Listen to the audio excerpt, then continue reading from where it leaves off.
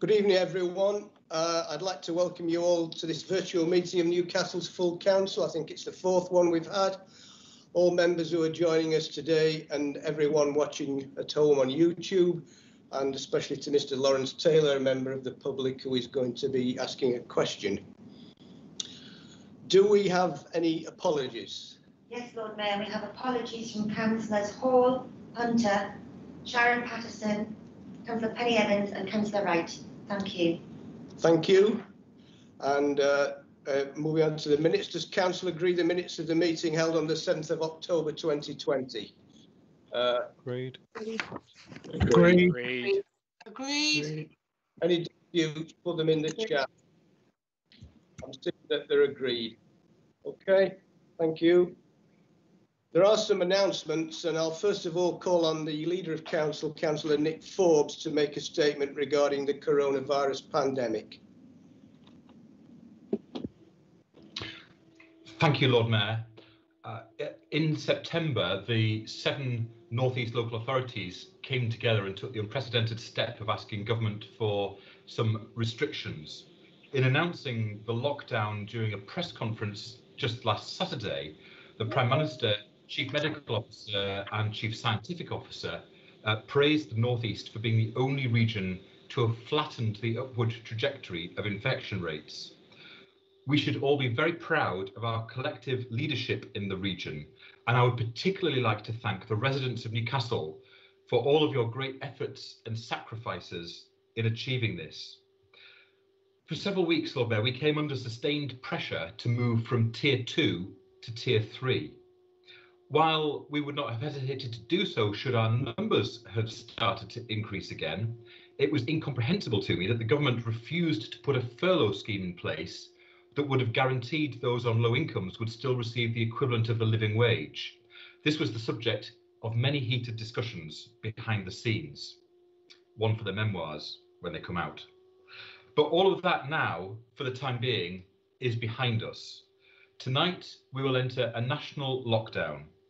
Despite government's reluctance to introduce it regionally, we now have an extension to the furlough scheme, which will protect thousands of jobs.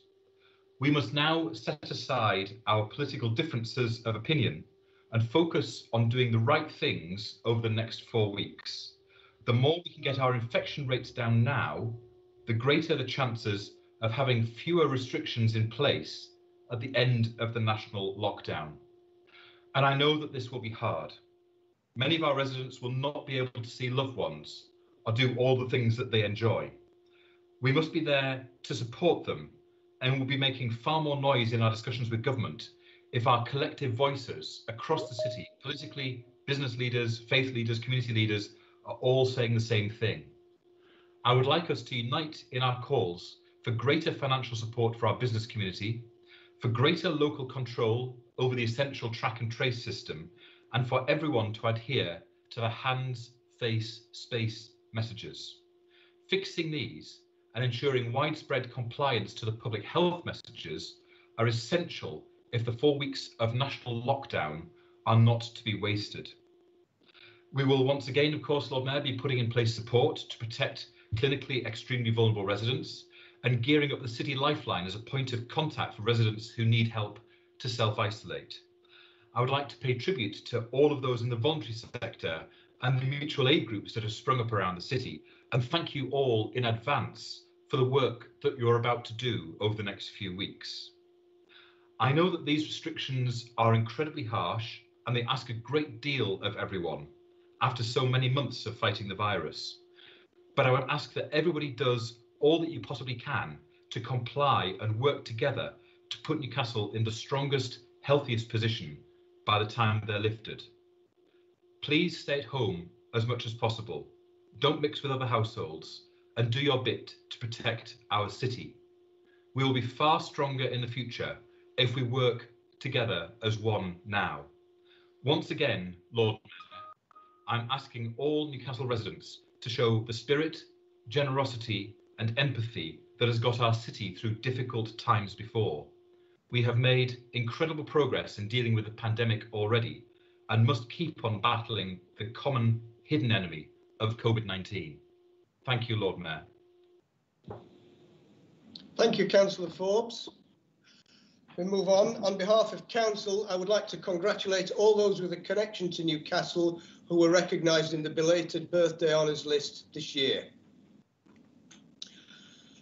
Remembrance Sunday is a time for people to reflect on the service of our armed forces, to pay tribute to the veterans who fought in World War I and World War II and the conflicts since, and to remember those who gave their lives for our freedom.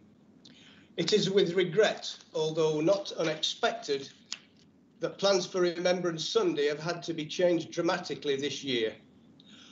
I hope that by next November we'll be living in more certain times, that all members, military, veterans and members of the public will be able to come together for the traditional parade and service. However, this year we are asking people to stop what they are doing and observe a 2-minute silence at 11 AM on Sunday the 8th of November, and again at the same time on Armistice Day on Wednesday the 11th of November. We're also encouraging people to send us their tributes to share on social media and asking them to display poppies in their windows, doors and gardens. A pre-recorded wreath-laying ceremony will be shown across the Council's social media pages. Finally, I would like to take the opportunity to thank Patrick Tracy, the Civic Officer to the Lord Mayor and Sheriff, who left the Council yesterday. This will be of particular importance to former Lord Mayors who are in the meeting. Patrick has worked for the Lord Mayor's office in Newcastle for over 17 years. During that time, he has worked, of course, with 17 Lord Mayors. His background in the military prepared him well for this role in the Lord Mayor's office. He's driven Lord Mayors to events in Newcastle and the region, always getting them safely door to door and on time to the exact second with military precision. As Civic Officer, Patrick has guided Lord Mayors and Sheriffs through the processes and formalities of a wide range of civic and ceremonial events and has carried the mace and sword as necessary. Now, as you will know, we Lord Mayors can be a troublesome bunch, but Patrick has always supported us with good grace and has been as good an ambassador for the city as we all have tried to be in our time of office. He'll be sadly missed, and we wish him well in whatever the future may provide for him. So thank you, Patrick, and good luck. If I can move on to item 4, correspondence. Does Council agree to receive the 2 letters from the Home Office and 1 from the DWP? Agreed. Agreed. Agreed. Any dissent, put it in the chat. Agreed. I don't see any. Thank you. If I can then move on to item 5, petitions. 1 petition has been received this month, and I'll call on Councillor Postlethwaite on behalf of West Jesmond Primary School. Thank you, Lord Mayor. The petition reads as follows. We petition Newcastle City Council to implement a school street for West Jesmond Primary School on Tankerville Terrace and part of Brentwood Avenue South as a matter of urgency. A school street is a road outside a school with a temporary restriction on motorised traffic at school drop-off and pick-up times. The restriction applies to school traffic and through traffic. The result is a safer, healthier and pleasant environment for everyone. There are now lots all around the UK, but none in Newcastle. The aims would be to 1, make space for social distancing, 2, increase safety, and 3, encourage more walking and cycling. Thank you, Lord Mayor. Thank you, Councillor Postlethwaite. I'll call on Councillor Ainsley to respond. Thank you, Lord Mayor, and thank you, Councillor Postlethwaite, for bringing this petition to Council on behalf of the school. School streets are something we see as not only being positive, I go as far as to say that they form an essential part of our transport policy in the coming years. We acknowledged this when we asked the government for funding that they unfortunately decided not to give us. We do have a problem with simply introducing school streets, in as much as while the government may encourage their use, they haven't given us the appropriate powers to implement them safely. We're unable to enforce school street restrictions and currently would require the police to do so. I'm sure you'll understand that the police can't commit to resources to this at present. Some authorities have got around this by asking volunteers to stop vehicles driving through, but I'm not prepared to implement these measures on the basis that will rely on volunteers, potentially putting themselves in a position of conflict with other people. We've made some changes outside West Jesmond Primary School, which addresses the additional space to enable social distancing. And I've actually received some emails from parents to thank us for doing that, because that formed the basis of some of the arguments for school streets, which, of course, as I'm saying, we support. I will continue to lobby government whilst also continuing discussions with the Police and Crime Commissioner in an attempt to resolve the situation, and we will implement school streets as soon as it's safe to do so. Again, I thank you for this petition, which, while it's focused on one location, brings attention to some of the major inequities we face in not having the same powers as authorities in London and Scotland in delivering these excellent initiatives. But we will continue to lobby so that we can implement school streets as soon as possible. Thank you, Lord Mayor. Thank you, Councillor Ainsley. So we'll move on to public questions and addresses. There has been one request to address Council this meeting. Can I invite Mr. Lawrence Taylor, who I know has joined us, to ask a question relating to cycle infrastructure? Mr. Taylor. Thank you, Lord Mayor, and I appreciate you having me in these difficult times. A councillor once said to me, as a councillor, if you're looking for thanks, you're in the wrong job. Well, I'm going to break with tradition here. I'm old enough to remember traffic on Northumberland Street. I remember cars charging up and down our house, outside our house in High Heaton. I remember when I was 17 seeing how fast I could drive along Jesmond Dean Road. Now, all of these roads are now car-free. So I want to thank every councillor and every officer over the past 40 years who stuck their neck out and put measures in, sometimes taking abuse from car drivers to keep our children safe and to make Newcastle a far more pleasant place to live and to bring up kids. So are we done then? Well, no. As Tony Benn said, the battle is to be fought over and over again. So what's next? Well, let's imagine there was a magic transport network in the city. Imagine if anyone, no matter how rich or poor, could drive into town, park right outside any shop, nip in, buy something, nip out and drive to the next shop. Go to a restaurant, all your friends can park outside for free. Imagine Percy Street free flowing with thousands of people going up and down it instead of a continuous traffic jam. Imagine halving journey times across the city centre. There's my office next to the Civic to my solicitor on Westgate Road. It takes half an hour by car, metro, or even by walking. Now imagine that reduced to 10 minutes. Well, we tried this with cars in the 60s and it didn't work. The problem is that cars take 135 square foot when they're parked and 480 when they're moving. That's the size of a small shop. It's fine in the countryside or a little market town, but they clog up cities and they harm the economy. People don't like to shop on Gosforth High Street because of the noise and the pollution of all the traffic. But imagine if there was a new transport network that we could put in that could fit 10 times as many people in the same lane space, that could fit 6 times as many vehicles in each parking space. It would put 128,000 people in Byker, Heaton, Jesmond, Gosforth, Fenham and the West End, 12 minutes away from every shop, restaurant and activity in the city centre. Imagine the boost to the city centre economy. What? Tens of millions? Well, it's not a secret, is it? It's cycling. It's not a fantasy. It's been done. Utrecht in Holland is similar size to Newcastle. Now, I didn't know this, but they used to have dual carriageways right through the centre. They dug them up, put in bike lanes, new houses and a canal. And now they've got 51% of journeys in the cities on bikes. And the city centre economy is booming. They estimate €250 million a year economic benefit. It's the same in Amsterdam, in Copenhagen. The efficiency of cycle transport in cities is unbeatable. And Newcastle is missing out. Now, I'm keen to set up a shop selling electric cargo bikes for families. Put your kids in the front, take them to school and carry on to work. But why would I invest £150,000 in a shop selling family bikes in a city where almost none of the convenient routes are safe and pleasant for families to cycle? where the idea of good junction design is putting my kids in a green box in front of a line of angry traffic, where most of the city centre is a no-go area for families on bikes, and where the only bit of protected cycle infrastructure is 400 metres of gold-plated road to nowhere down John Dobson Street. The answer is because there's huge potential here. Newcastle has large flat areas and it's got high population density. It's absolutely perfect for cycling.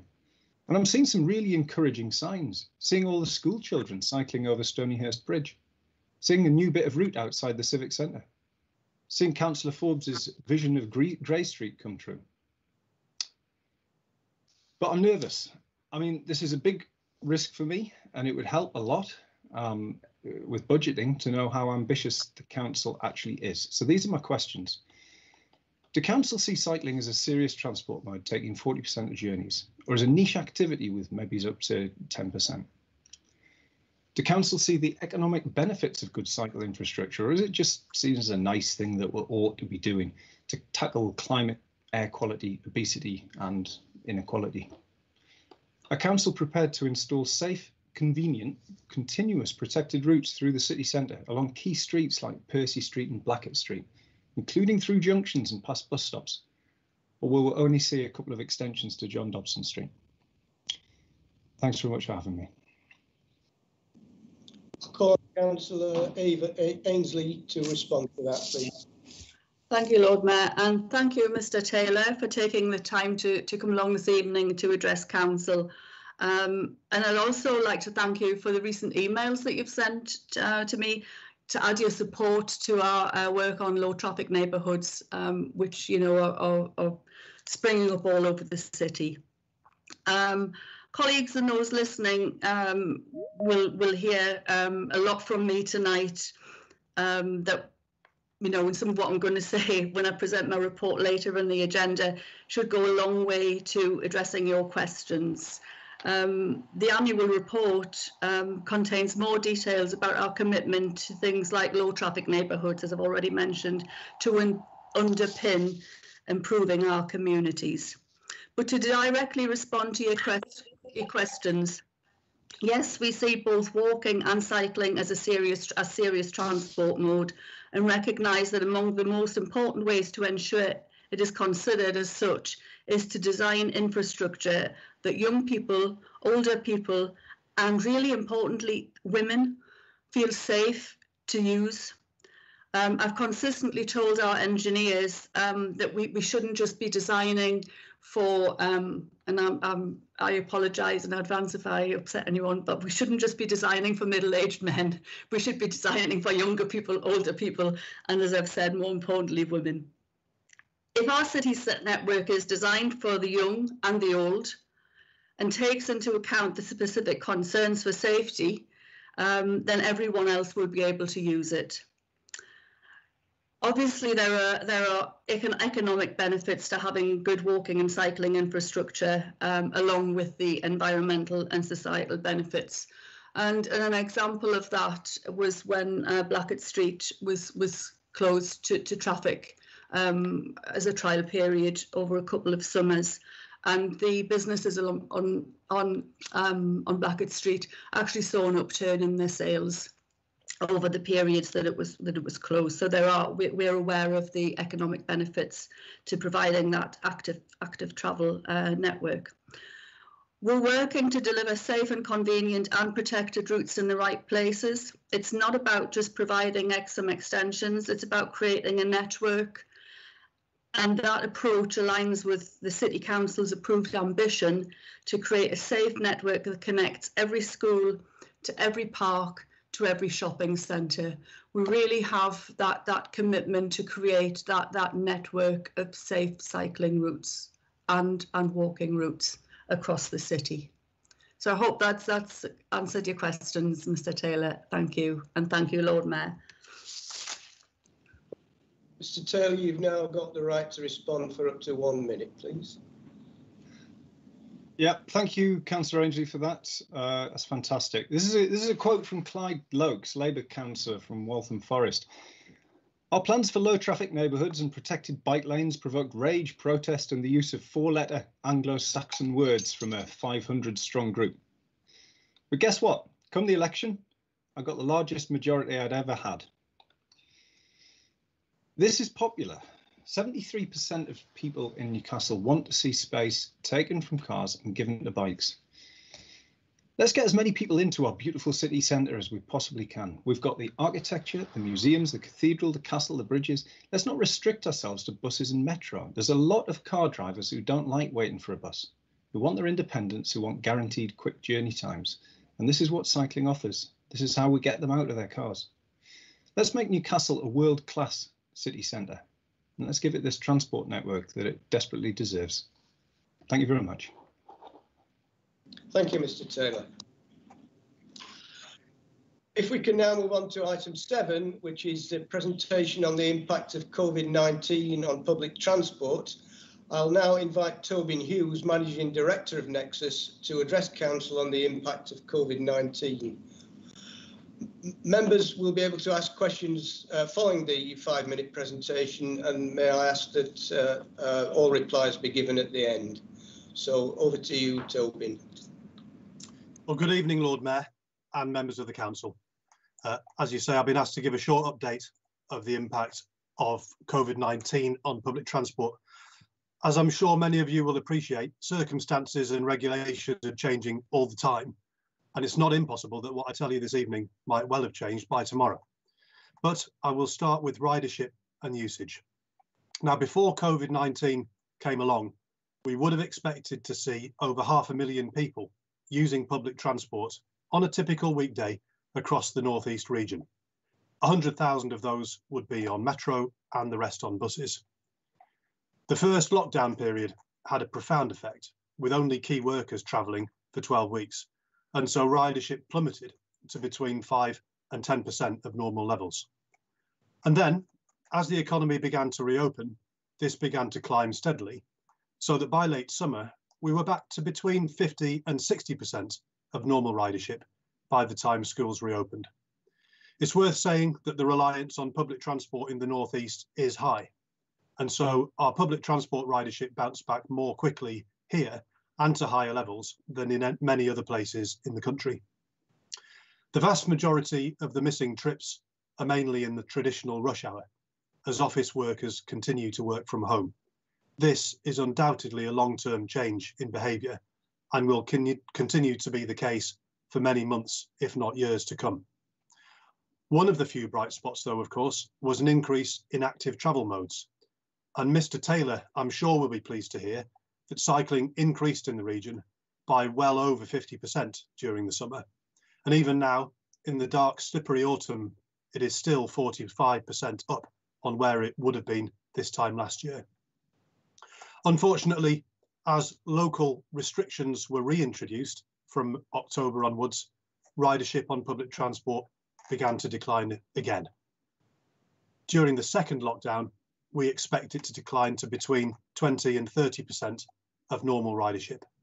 Although, it must be said, after an unexpected surge this week, arising from Christmas shoppers and other last-minute activities before the lockdown begins overnight tonight. I'll now say a quick few words on hygiene, social distancing and face coverings. Public transport operators have invested heavily in extra hygiene measures like extra hand cleaning, hand sanitizer dispensers on stations and buses, and reminders to passengers to wash hands, leave space and leave windows open wherever possible. I'm sure many people will know that wearing a face covering on public transport became mandatory in May. And although we have very high levels of compliance overall, well over 90% of passengers across all services, certain groups have been hard to persuade, and that has led to lower levels at certain times and in certain places. We do everything possible with information, extra staff, and in partnership with the police to persuade people to comply. And we have asked the government to consider giving enforcement powers to some Nexus staff so that they can issue penalties where necessary. It is important, though, to remember that not everyone can wear a face covering, and some people are exempt. Public transport staff have performed magnificently throughout the pandemic. Like other key workers, of course, they can't work from home, and I would like to take this chance to publicly thank all of them. We've worked very positively with staff and trade unions to make sure that workers have the correct equipment and environment to keep them safe. Absence levels have been higher than usual due to shielding and self-isolation, but the impact on operations has been relatively modest given the scale of the pandemic. And now for the impact on funding. After some persuasion, the government has agreed to provide emergency COVID funding to both bus operators and Nexus for the Metro to enable services to continue operating. And we're in discussion with the government now over what this means for the long term, because for as long as social distancing is in place, any bus or metro train is only able to carry around half as many passengers as it used to. And COVID-19 restrictions on economic and social activity will, of course, depress income even further. The region has submitted a recovery plan to the government dealing with transport and digital connectivity, and that was endorsed by all of the councils in the North East, the 2 combined authorities, the local enterprise partnership, and the local business community. As part of that, we've requested the continued support of government throughout the pandemic to keep services going, as well as £500 million worth of devolved transport funding so that we can deliver major transport improvements over the next 5 years. And that, of course, is because public transport is essential to keep the local economy moving, to help achieve climate change targets, and to make sure that people in all walks of life can access jobs, education, and other opportunities. We need public transport to be here for the long term, and so we need investment right now to enable that to happen. Thanks very much, Lord Mayor, and I'm happy to take any questions. Thank you, Tobin. There are a number of members who've put down the questions. I'll start with Councillor Avery.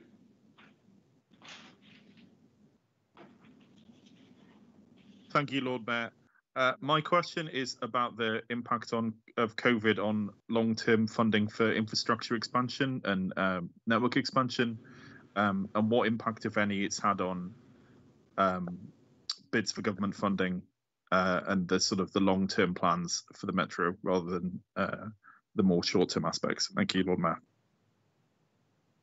Councillor Stone.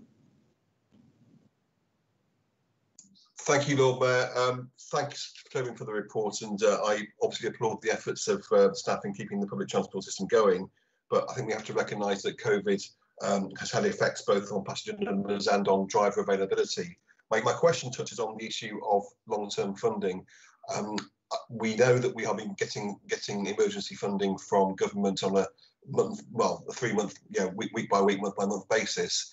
The issue from my perspective longer term is what this means in terms of public transport availability going forward, given that we know that Nexus's budgets are facing deficits in the years to come, and I know that the issue of cuts to public transport services has been talked about. I was wondering if you could give an indication of when you expect to have more information on what that will mean in terms of possible public transport cuts. Councillor Fairley.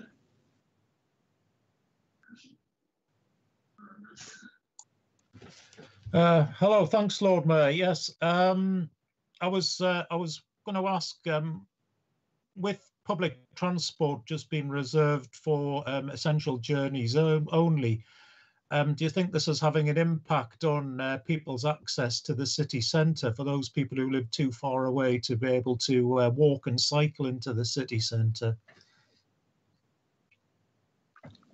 Councillor Higgins. Thank you, Lord Mayor. And thanks, Mr. Hughes, for the very helpful presentation. My question relates to school travel.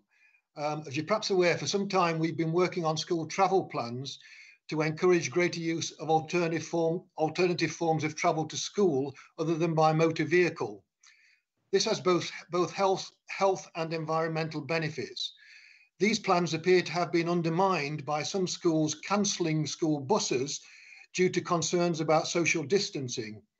Are any of the bus companies being encouraged, perhaps through Nexus, to provide extra buses so that schools can still have school travel by bus and can also abide by the social distancing requirements? Thank you, Lord Mayor. organised display. David Wood. Okay, thank you, Lord Mayor. Thank you very much for the presentation, Tobin, and I wish you well trying to get money out of this government. You and I both know too well how difficult that is. The disadvantage of coming at the back end of questions is that the questions you want to ask have already been asked. But what I would say, Tobin, is that I hope you would take the best wishes of this council and pass it on to all the staff who have been going that extra mile, and give them our best wishes. Thank you, Lord Mayor. Thank you for that, Councillor Wood. I've got no one else indicating they want to comment or question, so over again to you, Tobin. Thank you, Lord Mayor. So to work through the questions, the long-term impact on funding for infrastructure projects and the Metro in particular. Well, of course, many things are hanging in the balance as we await for the spending review results. The spending review, as we understand it, there will be an announcement later this month, but we also understand that for most cases, it will only be a one-year spending review. And some of the long-term certainty that we would have been hoping for perhaps is less likely to be forthcoming as a result. But that said, there is positive news in regards, we were successful earlier this year in securing £104 million worth of Transforming Cities Fund, plus funding for expansion of the Metro in a project known as Metro Flow, which will increase the capacity of the system and allow us to increase the frequency. The Metro train fleet funding is secure and the project is well underway, with the reconstruction of the South Gosforth-based depot about to begin. As I mentioned in my presentation, we have submitted a request to the government as part of a recovery deal, requesting a long-term funding settlement. At this point, of course, we don't have any confirmation of that, but we will continue to make requests to the government because building better infrastructure for public transport and for active travel, going to the previous discussion, is hugely important to get this area back on its feet economically, as well as leading to better health outcomes, reduced congestion, better air quality, and hopefully reduced inequalities for everybody. Councillor Stone was asking about the long-term funding, I think more on the revenue side, and whether we could expect funding cuts. Again, in my presentation, I did make reference to the discussions we're having with the government about long-term funding. Now, the Metro has always required long-term funding from the government. COVID has just made that need more acute because we are, whilst there are fewer people travelling, earning less money from fares. We do hope that the government will be persuaded to put in place a long-term settlement that would lead to COVID-related losses being made good. But until we've completed our discussions with them, we don't know that. They have requested that we develop what they call a recovery plan with them for submission by the end of December. So perhaps the next 7 weeks will provide the answer to Councillor Stone's question. We don't have any intention to reduce Metro services or frequencies over the long term. I should say, because of driver availability, we will shortly introduce a slightly reduced frequency over the winter period. But that's a short-term measure to do with staff availability and not a reflection of the service levels that are needed. However, all members of the council, I'm sure, will be aware, but they certainly need to be, of the acute pressure on funding, not just for the Metro, but also for buses. And as we look into the long term, we do need to come up with a sustainable plan. Nexus, as part of the budget process for the Joint Transport Committee, has submitted its proposals, or sorry, is formulating its proposals with the Joint Transport Committee at the moment. I think we intend for next year to have a stable position, but we will probably need to look at what service levels should be over the longer term across all forms of public transport that require public funding over the course of next year. So at this point, I don't have a precise answer, but as we head over the course of next year, we should get more information. Councillor Fairley was asking about access to the city centre from people who live outside it, and whether there discouraged from travelling on public transport because of essential journeys only.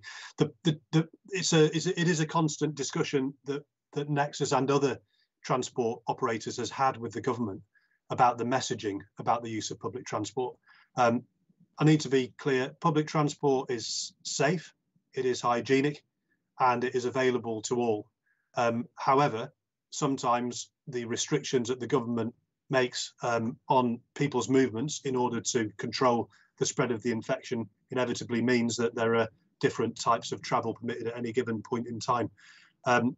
The lockdown period, the first lockdown period, it was for key workers only, and that probably undoubtedly discouraged people from travelling, but frankly there was nowhere for them to travel to, so it was all part of a combined package. More recently, while the economy has been more open, there are no restrictions on public transport. That will change tonight again, where the government is saying that obviously many non-essential shops and leisure sites will close. Public transport is available for anybody who needs to travel, but the government message is that travel should be limited wherever possible. So we're pleased that the message is not targeting public transport anymore, but the message for the public is during this next lockdown period, people should limit travel to only where it is necessary for obvious reasons. Councillor Higgins was asking about school travel. School travel was a very difficult planning exercise this year as we prepared for schools reopening.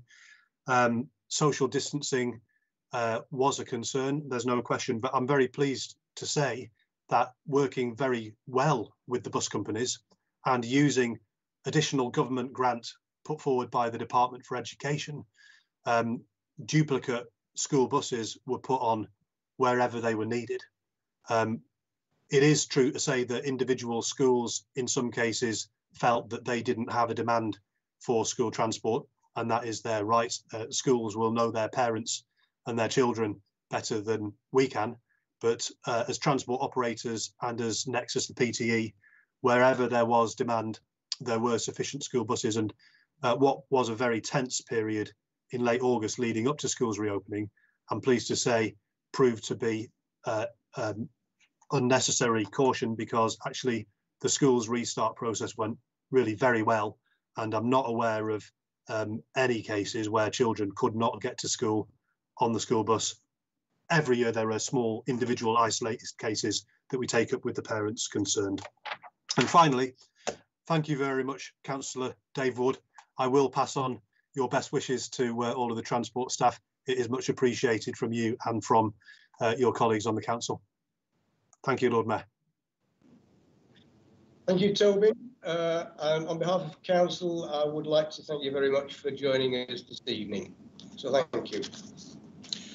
If we can move on to item 8, this is the procedural arrangements, decision-making arrangements in relation to a cross-boundary planning proposal. Now, as members are aware, this is a report about whether the council should agree to determine a planning application on behalf of Northumberland County Council. This is purely a procedural matter. It's not about the planning merits of that application or any other application. Those planning merits are matters to be considered by the planning committee, and I would remind members that they should not be discussed at this meeting. So I'll now call on Councillor Bell to move the report, which I understand is to be seconded by Councillor McCarthy. Councillor Bell. Thank you, Lord Mayor. With your introduction, I'll not take up very much more of your time, because you've actually said exactly what this proposal is tonight. Section 101, subsection 1 of the Local Government Act, it lays out in there that a local authority may arrange a discharge of any functions by another local authority. To support that, National Planning Practice Guidance, paragraph 178, states that public bodies have a duty to cooperate on applications that cross boundaries and borders. As you said, a live application site is almost wholly in Newcastle. It's 112 hectares in Newcastle boundary compared to just 100 square metres in the Northumberland boundary. Like yourself, I must stress that this decision is purely a procedural matter. The decision as to whether any final application is accepted is the sole responsibility of the Planning Committee. So, Lord Mayor, I ask Council to accept the recommendations as laid out in the report. Thank you. Councillor McCarthy. Thank you very much, Lord Mayor. I'd like to formally second this this procedural report, Lord Mayor. Thank you very much. I've had no indications of anybody wishing to speak on this arrangement. If there is anyone, please indicate now. I'll give you 2 or 3 seconds to do so.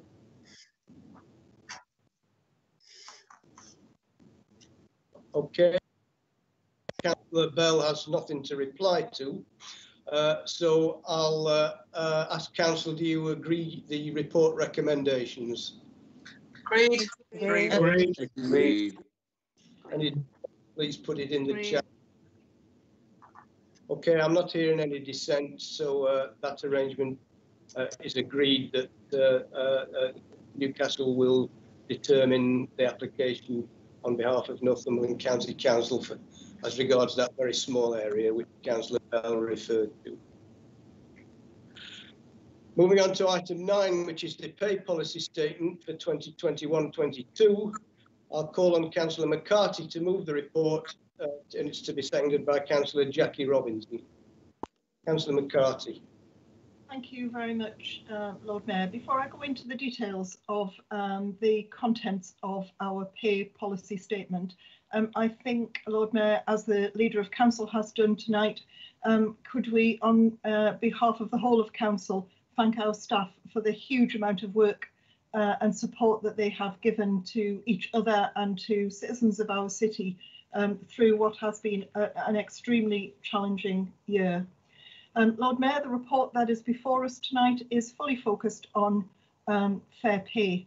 Lord Mayor, we have a duty to provide information, and this council has tried to provide open and transparent information.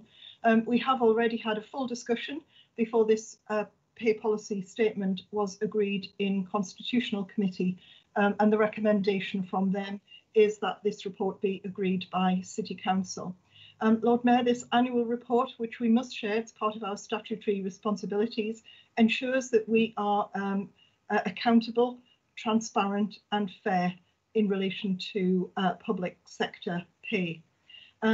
Colleagues across the council will know that we've paid our staff the Newcastle living wage for many years now. We were the first in the region to address the issue of living wage, and more recently we've caught up with the Foundation's real living wage also some years ago. We do still offer a supplement, as colleagues will see, for very few staff numbers who are not actually earning the real living wage, so that no one who's employed by this council gets anything less than the real Foundation living wage.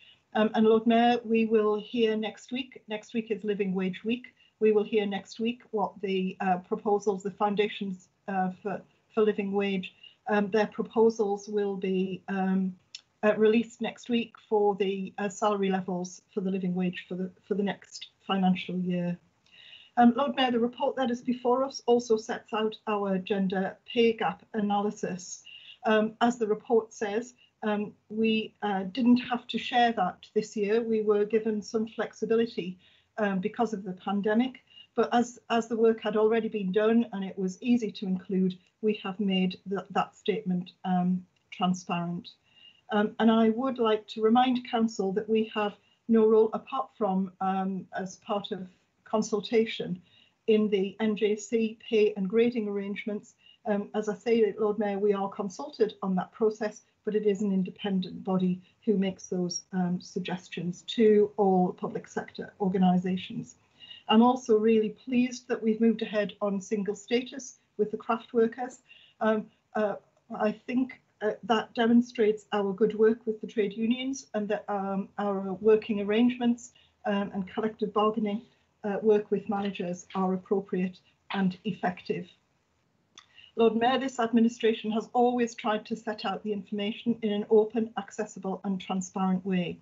There are some at council tonight who might want to criticise aspects of that policy, and of course that is their right. I do want us all to recognise, though, that as good employers, we want to do more than just pay our staff. We want to support them. We do offer benefits. They're set out in the report, Lord Mayor, tonight. So car schemes, bike schemes, support for childcare, as well as we have demonstrated support for the trade union campaigns, such as the TUC's Great Jobs Agenda and Dying to Work are a couple of examples of campaigns that we have supported and done all we can to make sure we are doing our best to support staff who work in the council.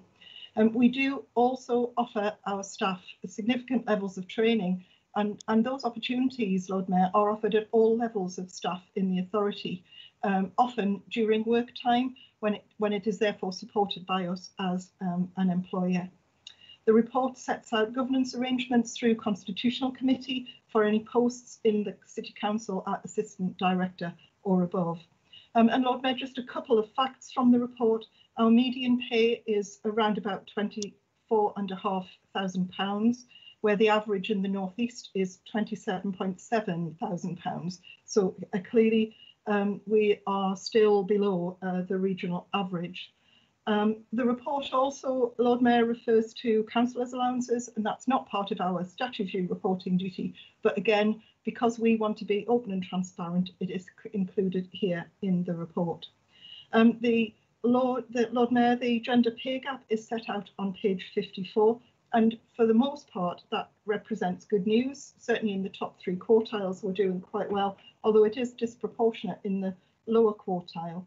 I do think that's a reflection of working women often need the flexibilities that are offered for when officers work in the local authority. So term time working, part-time hours obviously influences the opportunities that are included in working in a local authority.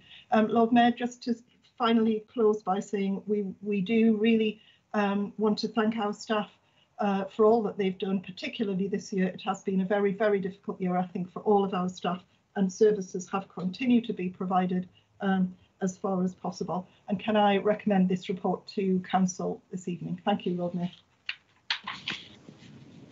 Councillor Robinson. Thank you, Lord Mayor. I formally second the report. There are a number of members who have indicated they want to comment. So we'll start with Councillor Higgins. We'll take all the comment. Well, there are questions, they're comments. So Councillor Higgins. Yes, thank you, Lord Mayor. And can I thank Councillor McCarthy for this report, and particularly welcome our continued commitment to our lowest paid staff through the Newcastle living wage as a vital part of our pay policy. However, my question relates to the salary awarded to our Chief Executive and other senior officers of the Council. In view of the fact that the performance of the Chief Executive is appraised through the Chief Executive Appraisal Panel, comprising the leader himself, the Deputy Leader and the Leader of the Opposition, which agrees any pay progression, then does Councillor McCarthy share my view that recent criticisms of the Chief Executive's salary by the Leader of the Opposition and others in his party are not only disingenuous, but somewhat hypocritical? Thank you, Lord Mayor. Councillor Cott. Thank you very much, Lord Mayor, and thank you very much, Councillor McCarthy, for your update, your qualitative overview of some of the issues. I thought was very revealing and very useful. And we too are very supportive of a number of things you've mentioned, particularly around the gender pay gap, around the living wage, and efforts that you are making to improve the equality and diversity issues for staff. And of course, that we have the Stonewall Awards that we've been very successful with in the last few years. So I think that's all very positive. I have one particular question about that. We've talked a lot this evening about the contribution of staff during this crisis, and I would like to put on record my thanks to all members of staff right across the organisation. They have been working incredibly hard at this time. time. There may, of course, be particular issues that they are experiencing in terms of balancing work and life issues at this time. And I wonder if there's any special mention you could make of anything that's happening to assist them. Yes, we are aware, of course, that all of this, the bands, the scales are set out against a national pay scale award, and we are aware of that. And Councillor Higgins has raised a point in relation to my perspective and the perspective of our group. What I will say is what we've said in the local media in relation to this. We recognise that this is a national pay scale award. We recognise also the contribution, the very valuable contribution of the chief executive and directors. The point we made was actually around the timing of this particular announcement, and I hope that the deputy leader can take on board this particular issue, because of course there are lots of people who are suffering out there at this time. We have people on reduced income, threat of unemployment, and we have council cuts. So there's a lot of things that are going on. We will certainly be supporting this report as an opposition, but I just make those points as they've been raised this evening by another member of council. So thank you very much. Councillor Holland. Thank you, Lord Mayor. Yes, I'd like to welcome this pay policy statement, which was agreed at the Constitutional Committee, of which I'm a member. As the committee is made up of 13 cross-party councillors, I have to say I do agree with my colleague Councillor Higgins that I was somewhat surprised then to see the criticism in the press about pay awards, which has already been stated are already national awards. It does seem a little bit hypocritical to do that on one hand and not raise that in the committee and then go outside of the meeting and then criticise it to the press. I agree, our council staff, especially our senior management team, have been absolutely outstanding during this pandemic. They've dealt with it efficiently, effectively, and with the utmost care for staff as well as residents of this city. That, of course, is all in addition to doing their day job. So I do find the additional question tonight posed about timing also very puzzling. Why would we stop processes just because we have a pandemic? These are national conditions. People deserve the right to be paid, just in the same way as everybody else is awarded their pay scale. So I don't think timing is an issue. And I think to actually make it an issue is very disingenuous. Thank you, Lord Mayor. Councillor Lower. Thank you, Lord Mayor. Lord Mayor, I'm a member of Constitutional Committee, and I just want to say, Joyce, I welcome the report. We had a full and frank debate about this. I think people need to realise that the national pay policy is like Christmas. It comes around once a year, and we are told what we have to do. Whilst it may have not been the ideal time to announce this, I do feel that we do not have to take anything away from our staff. From the directors down to the frontline services, they are all pulling together to do best for us and the city, and they are a great representative of this council. We can't say to people what they do with their pay rise, how much but we have agree to do it. I think it's quite disingenuous to say that talked about as not being given. I think that a lot of people were concerned about the fact that the government decided to do this in August and then make the announcement now. But for my part personally, I think directors who have been some of them away from families, who are working weekends and evenings and responding to everything, are doing a fantastic job. And to come through, it's something that we should be debating about. Back to the bad old days when I picked and chose who got pay rises. I think this is a much better scheme than what we used to have, where officers were awarded depending on how their face fitted rather than on how they actually did their job and how good they were. So I think that we did a good job. It's unfortunate that it came and people have debated it, but there is nothing we can do about it. It's a national scheme and we are signed up to it and they're getting what they deserve. Thanks, Lord Mayor. Councillor Forbes. Thank you, Lord Mayor. Just a few things to add to the debate tonight around the report, which I think is a very clear and progressive statement of this council's approach to pay policy. As I raised in Constitutional Committee, but hasn't been mentioned yet by any other members, one of the things that comes through very clearly in this report is the huge amount of work that goes on with the trade unions. And the trade unions, I think it's fair to say, are part of the grease that lubricates the machine of the council and enables the smooth running of staff-side relations in a way that is very mature and very sensible. And it's only when you look at other authorities and the conflicts that they get into with their trade unions that you realise actually how mature the relationship is here in Newcastle. And of course, the trade unions add a huge amount of value, not just in terms of the direct working of the council, but in the additional learning support that they provide to their members. And again, I think we have a really positive story to tell about the extraordinary amount of work that goes on in Newcastle to invest in the staff of this authority, not just from the council, but from the trade unions too. And people have touched on the gender pay gap.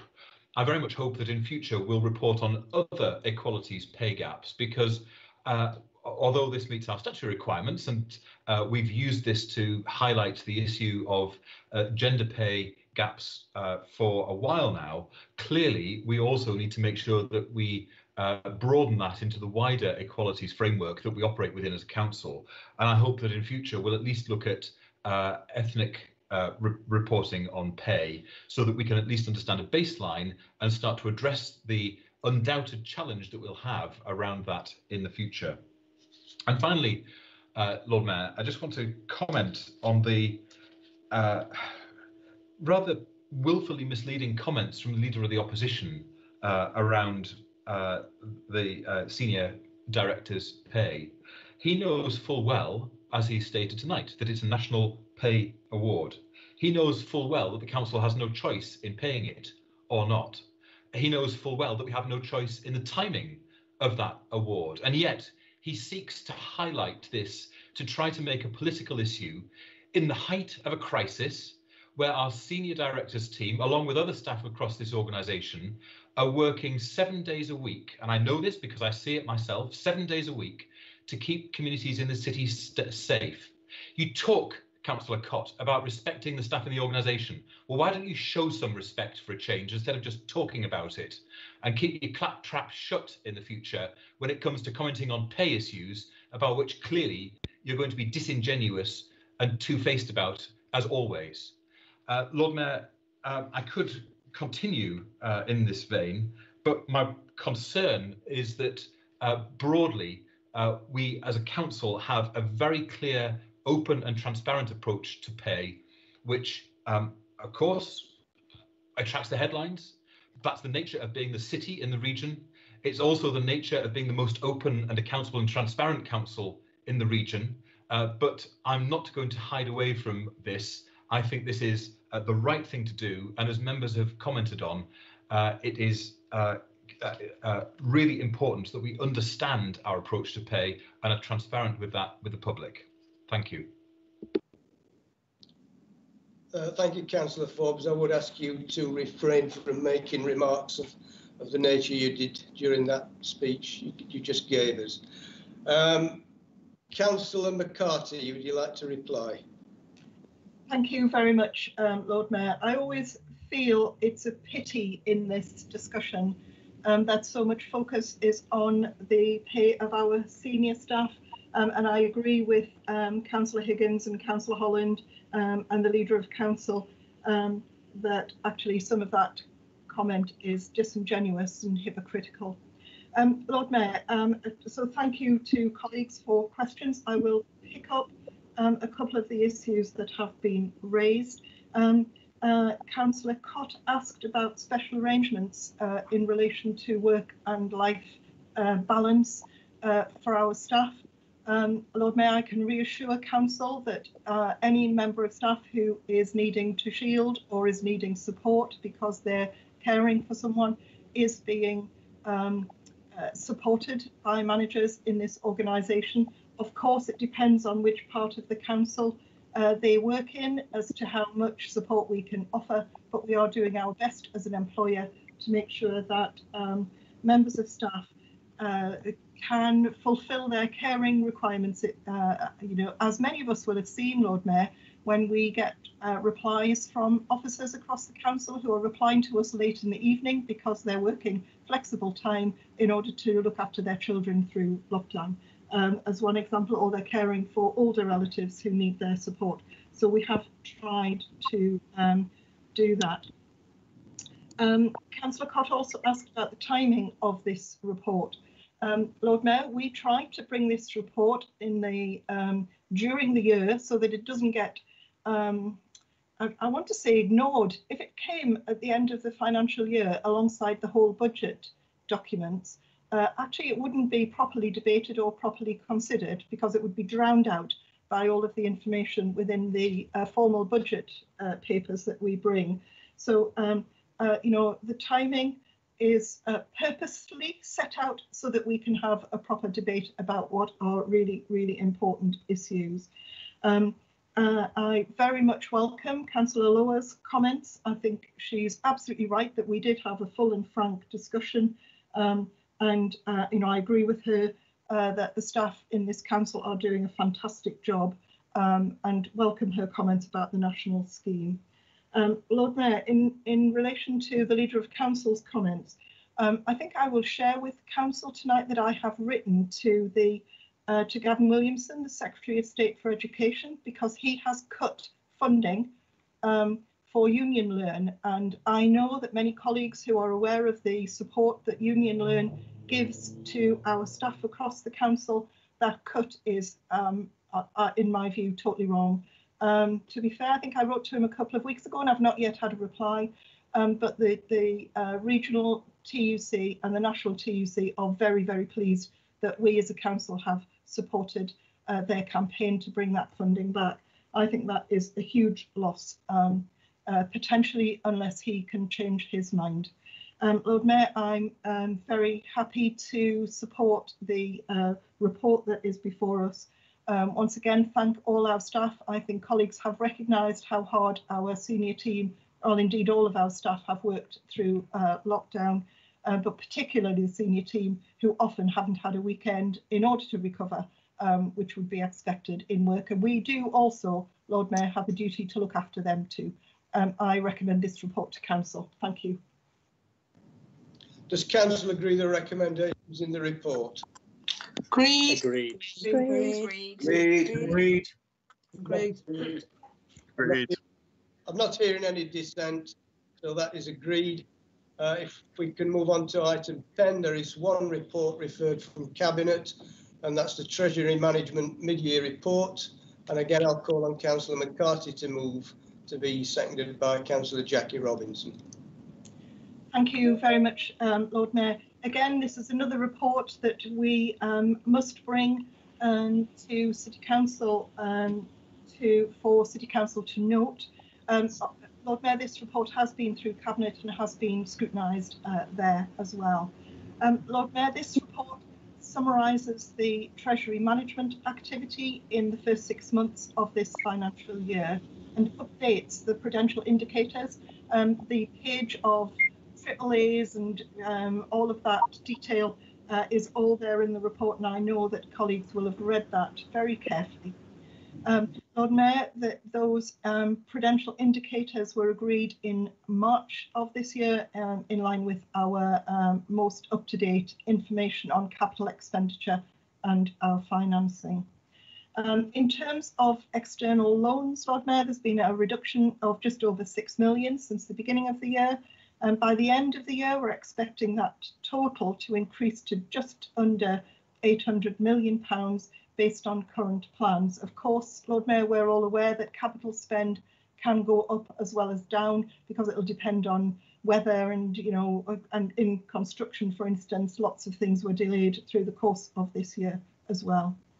Lord Mayor, that figure of just under 800 million is well below the authorised level that Council has agreed of around about 960 million. And the maturity profile of the debt is in the report in paragraph 4.3. Lord Mayor, in terms of external Treasury management investments, they total 125 million at the halfway point through this year.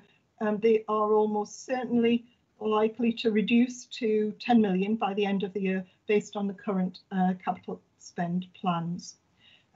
Lastly, Lord Mayor, the report sets out the performance against the prudential indicators that we agreed in March of this year. And if you look at paragraph 4.11, the only indicator that's slightly above target is the one related to the affordability of the housing revenue account debt. We're expecting that to change over the course of the year, and it will be therefore reflected in the HRA budget, which will come to Cabinet later on. Lord Mayor, I ask City Council to note the Treasury Management Performance Update for this year and approve the investment criteria that are set out. And apologies, Lord Mayor, that I think appendices A and B came out late, but that you council members all have access to them now. And maybe finally, Lord Mayor, just to say, as a councillor, I cannot answer operational questions of councillors, but I'm very happy to respond to strategic comments that colleagues have. Thank you very much, Lord Mayor. Councillor Robinson. Thank you, Lord Mayor. I formally second the report. Councillor Ferguson has indicated he would want to contribute. Councillor Ferguson. Thank you, Lord Mayor. Nothing from me actually on this instance, but thank you anyway. Okay, is there anyone else quickly wishes to comment, speak? No one? Therefore, once again, Councillor McCarthy has nothing to respond to. Does Council agree the recommendations? Agreed. Agreed. Agreed. Agreed. Agreed. Agreed. Agreed. I'm not hearing any dissent. No. So we move on to item 11.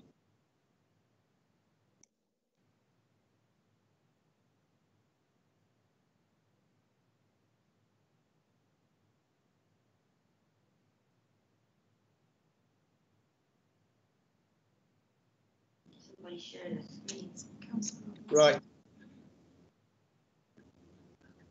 Okay, we had a slight glitch there. The recommendation was agreed.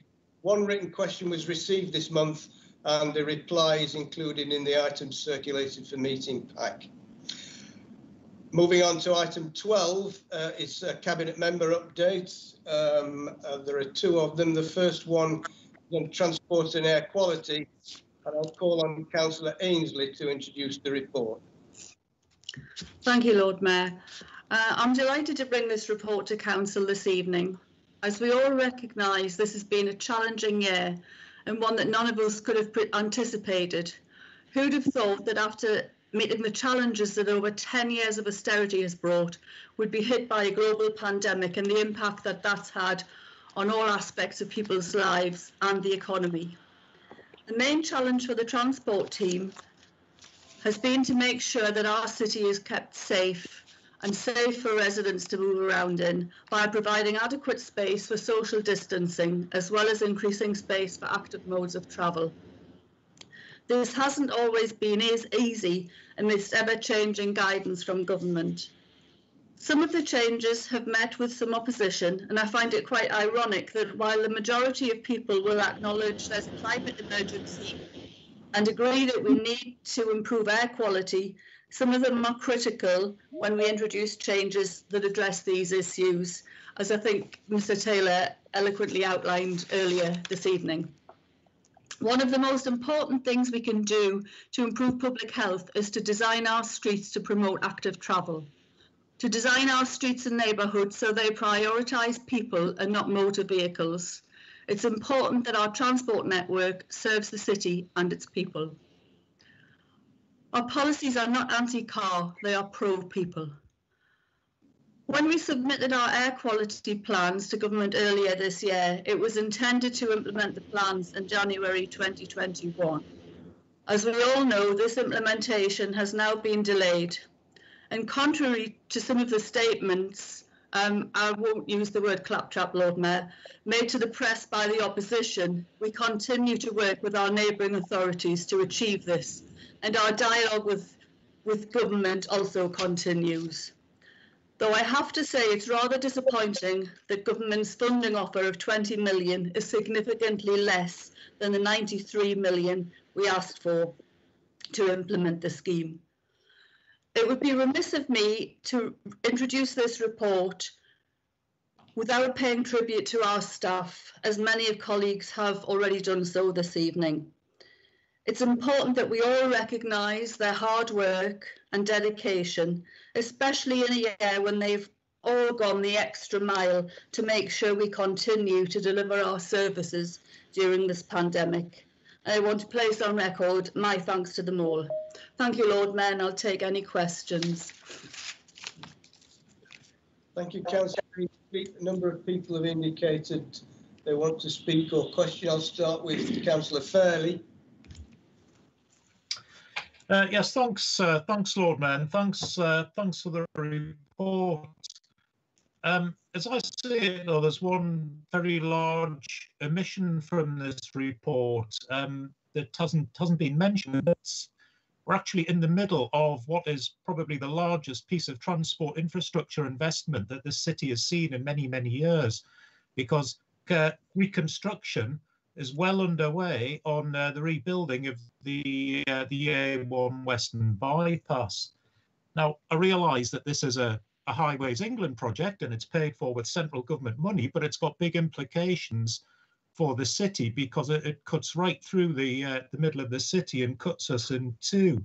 And the city council is responsible for the connecting roads and paths either side and for the communities either side. So the first thing I'd like to ask is, to what extent is the city council engaging with Highways England on this project? And specifically, an issue that I've been raising for many years is access across the A1, because to my knowledge, every footbridge and underpass on the A1 between Scotswood and Brunton has steps making them inaccessible for wheelchair users, cyclists, and anybody with restricted mobility. So what is being done by the council to improve access across the new rebuilt A1 by getting these footbridges and underpasses that are currently not Disability Discrimination Act compliant? What are we doing to ensure that neighbourhood communities are no longer cut off from each other on either side of the A1? And what has been done about cycling infrastructure for the outer west of the city so that we are no longer cut off and can be connected to the rest of the city? Right, thank you. Councillor Ferguson. Thank you, Lord Mayor. Opposition councillors have been made aware of a number of instances where residents have been unable to receive refunds on the fines that were levied incorrectly at John Dobson Street for odd reasons, private number plates not being recognised. We gather in one instance lease cars not being recognised, and various other issues. Given those issues and the understandable frustration that residents feel over the whole John Dobson Street debacle, does Councillor Ainsley feel that the tone that she's taken in response to the Chief Adjudicator's damning verdict is appropriate in this report? Councillor Higgins. Thank you, Lord Mayor. Can I first of all thank Councillor Ainsley for her report and also thank Councillor Ainsley for the fortitude that she's showing at the moment with her portfolio, because it must be one of the most challenging on the council with so many contentious issues around. So congratulations on the way that she's standing up to things. My question actually segues quite nicely into the question there from Councillor Ferguson, but perhaps with a slightly different aspect to it. So I'll just read my question out, if I can, Lord Mayor, related to John Dobson Street. I know that in a recent press statement, the Leader of the Opposition accused the Council of trousering the fines imposed for the misuse by motorists of the John Dobson Street bus lanes.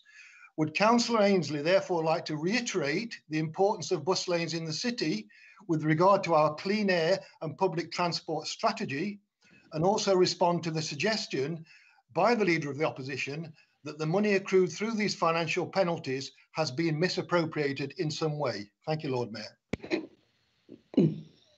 Councillor Allen.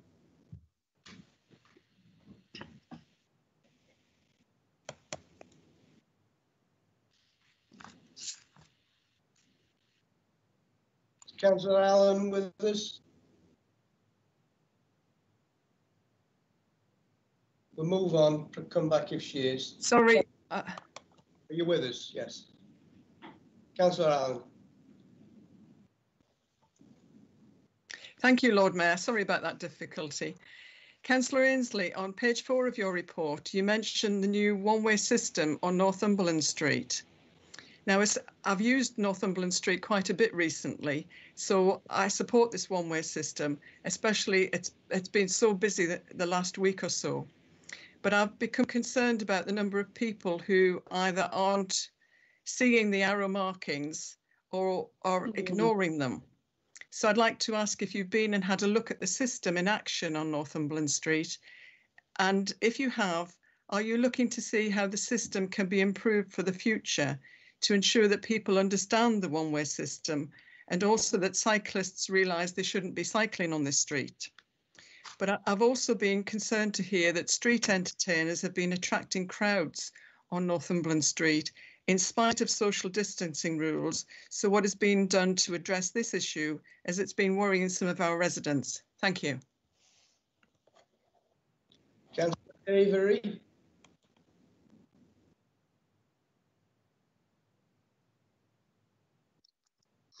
Thank you, Lord Mayor, and thank you, Councillor Ainsley, and all of the officers involved in the department for an excellent report. The experimental traffic orders that have allowed additional cycling have been really useful and helpful, and I've had the great pleasure of using them both on foot and as a cyclist, and I think they really have made a really significant difference to the city, not just in COVID, but hopefully pending the sort of legal and procedural niceties, that's the sort of thing we'd be able to see more of in the city in lots of different places. My question is whether you could say a bit more about joining up those specific bits of infrastructure, both for cycling and walking, into a citywide system, and more about our ambitions to join up systems and to have them work across the city. Because there's nothing more frustrating, I'm sure Councillor Ainsley will know and would agree, than walking or cycling on a really nice bit of path and then reaching a part where you artificially have to stop, apparently sort of for no reason, and what more we can do to overcome that. Thanks. Councillor Kane. Yes, thank you, Lord Mayor, and thank you, Councillor Ainsley, for producing this report. I'd like to break with tradition and agree with Councillor Avery there, because this is a point I've been making for many months. In 2012, we all voted on across the chamber to support a cycling strategy which set out the kind of joined-up network that Councillor Avery has just discussed, and there's no mention of it in this report. So my question to Councillor Ainsley is, has it been abandoned, particularly in light of her reply to my written question last month, which rather suggests it had, in favour of low traffic neighbourhoods?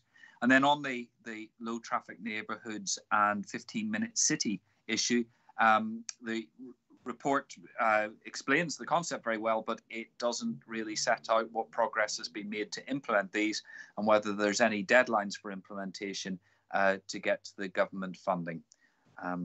Thank you, Lord Mayor. Councillor Stone.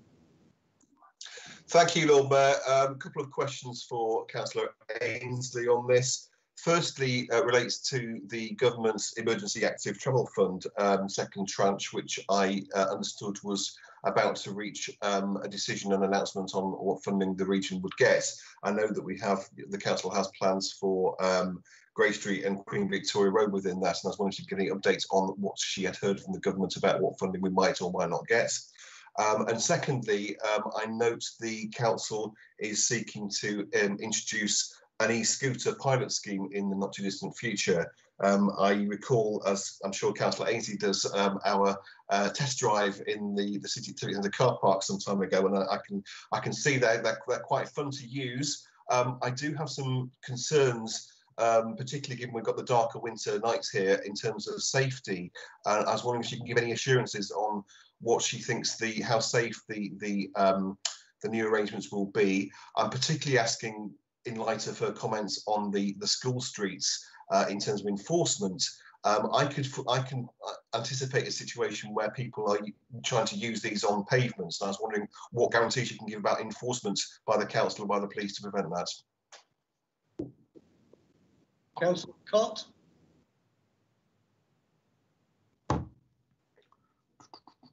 Thank you very much, Lord Mayor. Thank you very much, Councillor Ainsley. And first of all, thank you very much for the recent contact we've had with you around issues around Gosforth High Street and the Great North Road. And I just want to say I hope that's the start of a very constructive discussion with you and ward members. And I just want to thank you for attending. My substantive question is actually related to that in part. It's about low traffic neighbourhoods. I'm very interested in these. The impression that we gain from officers is that we put in a list of schemes and there isn't a particular criteria which is used, which I find very hard to believe. I know there is a criteria because I've actually subsequently found this out, but can you just clarify exactly how these schemes, these suggestions will be judged, on what criterion will these schemes be evaluated, and what will be the chances of success? And Councillor Ashby. Thank you, Lord Mayor, and thank you, Councillor Ainsley. The 20-mile-an-hour speed limits are an integral component of low traffic neighbourhoods, but without enforcement, they do bring the concept into disrepute. What's the council's policy on working with the police on enforcement and monitoring, and the installation of automatic speed indicators on principal roads within such neighbourhoods? And on the subject of e-scooters, the trial of e-scooters, can you tell us, is there any hire in the wings, and do they know of the previous experience with the hirers of pedal cycles? Thank you, colleagues. Councillor Ainsley, you've got 10 minutes to reply to those comments.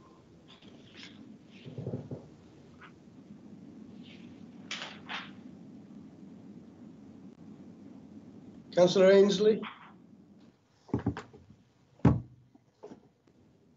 Sorry, Lord Mayor, I forgot to unmute. Such is my keenness to answer these questions while they're still fresh in my mind.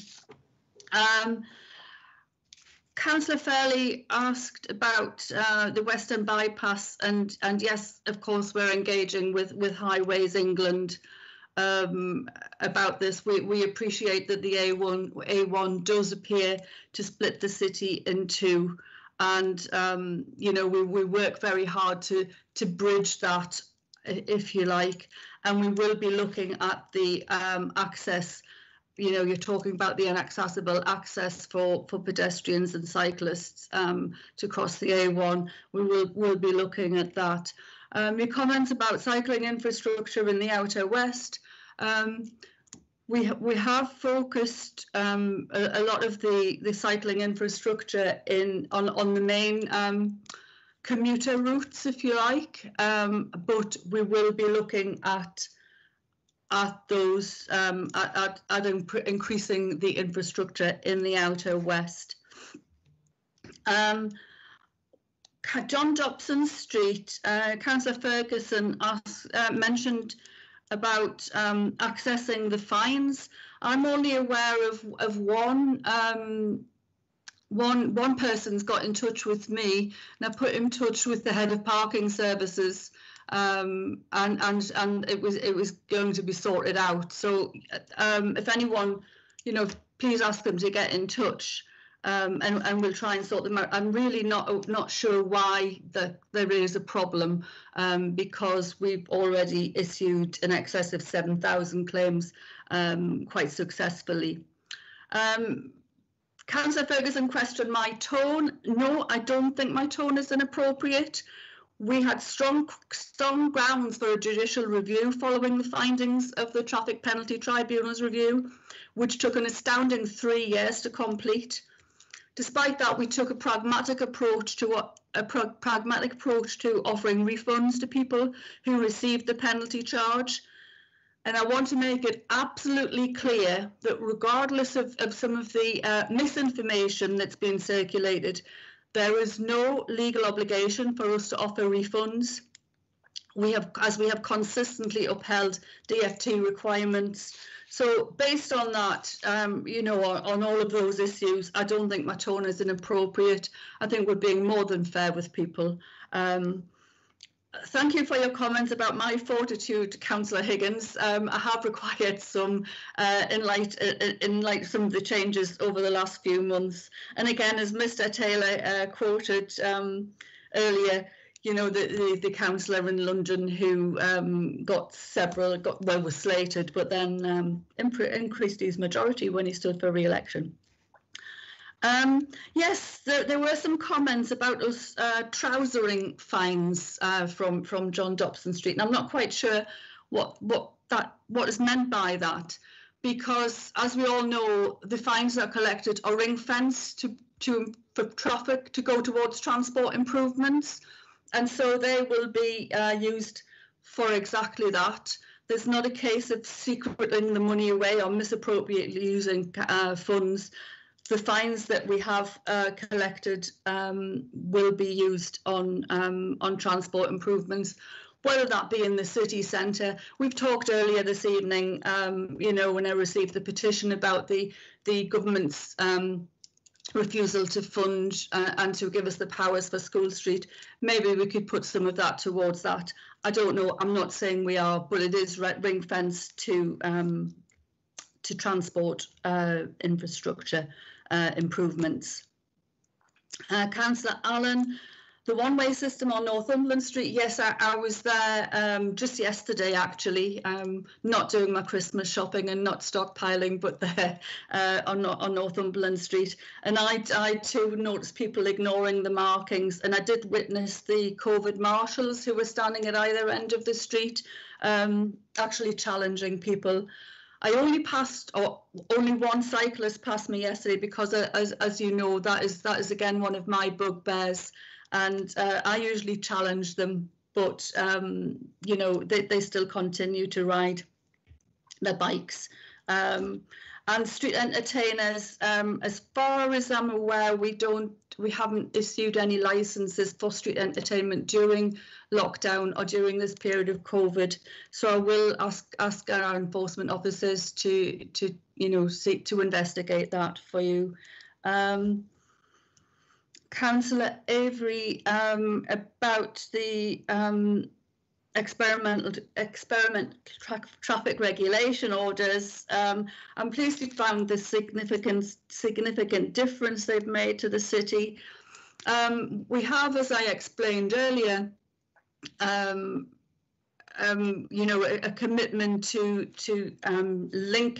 making links for these active travel routes, whether that be cycling or walking routes, to link every school to every park to every shopping centre. And I think that's a really good sort of policy to stand by. We need to make sure children can get very safely from home to school, and if they choose to go to the park later on, then so there is a policy of joining up the infrastructure. A lot of it is funding dependent, as we already know, and I've talked at length about this evening. The low traffic neighbourhood, the cycling strategy, sorry, Councillor Kane, we haven't abandoned it as a strategy, but we have developed it and are looking at, things have moved on since 2012, and so we are looking within that cycling, and I hesitate to call it a strategy, but you know, the low traffic neighbourhoods in the 15-minute city, we're making progress on that. I'm not aware of any deadlines, although I know there is one for the funding, and I can't quite recall the exact date, but I will get back to you on that. I'll just make a note of that. Councillor Stone, sorry, I've written the Emerging Active Travel Fund and Queen Victoria Road and Grey Street. We are in dialogue with government. I don't know any further detail on that at the moment, but I will get that and get the detail to you. The e-scooter pilot, I'm very, you know, the concerns that you raise are similar to the concerns that I had and still to a certain point have. We've put everything in place during the procurement exercise to make sure that they will, you know, behave legally. That is, they can only operate on the highway. They must have lights and, you know, act in legal. There's a list of criteria that they have. So, of course, the concerns that I do share the concerns about safety, but we will be carefully monitoring that. We've done a lot of work with Newcastle Vision Support on this because they also raised concerns, and so we are working with them about that. Councillor Ashby, you also asked about e-scooters and compared them to the motorbike trial. They are different in as much as, by the very nature that the e-scooters, they have to be regularly charged and so cannot be left kind of lying around. I'm not sure on the scheme that will be ultimately given, whether people will be expected to return them to a docking station. I haven't got that level of detail, but again, I can get that level of detail to you. Councillor Cott, yes, I think that's kind of the way we've been working about, you know, the meetings we've had on about Gosforth High Street. You know, it's up to councillors to come up with suggestions for low traffic neighbourhoods and 15-minute neighbourhoods within their wards. The engineers in the Transport Department will then look at them and assess their, you know, evaluate their potential success, so that there is criteria. And I think by having an open and ongoing dialogue with all councillors about their own areas is the way that we can judge the best judge the success or otherwise of that. And I think the final question from Councillor Ashby was about 20-mile-per-hour speed limits.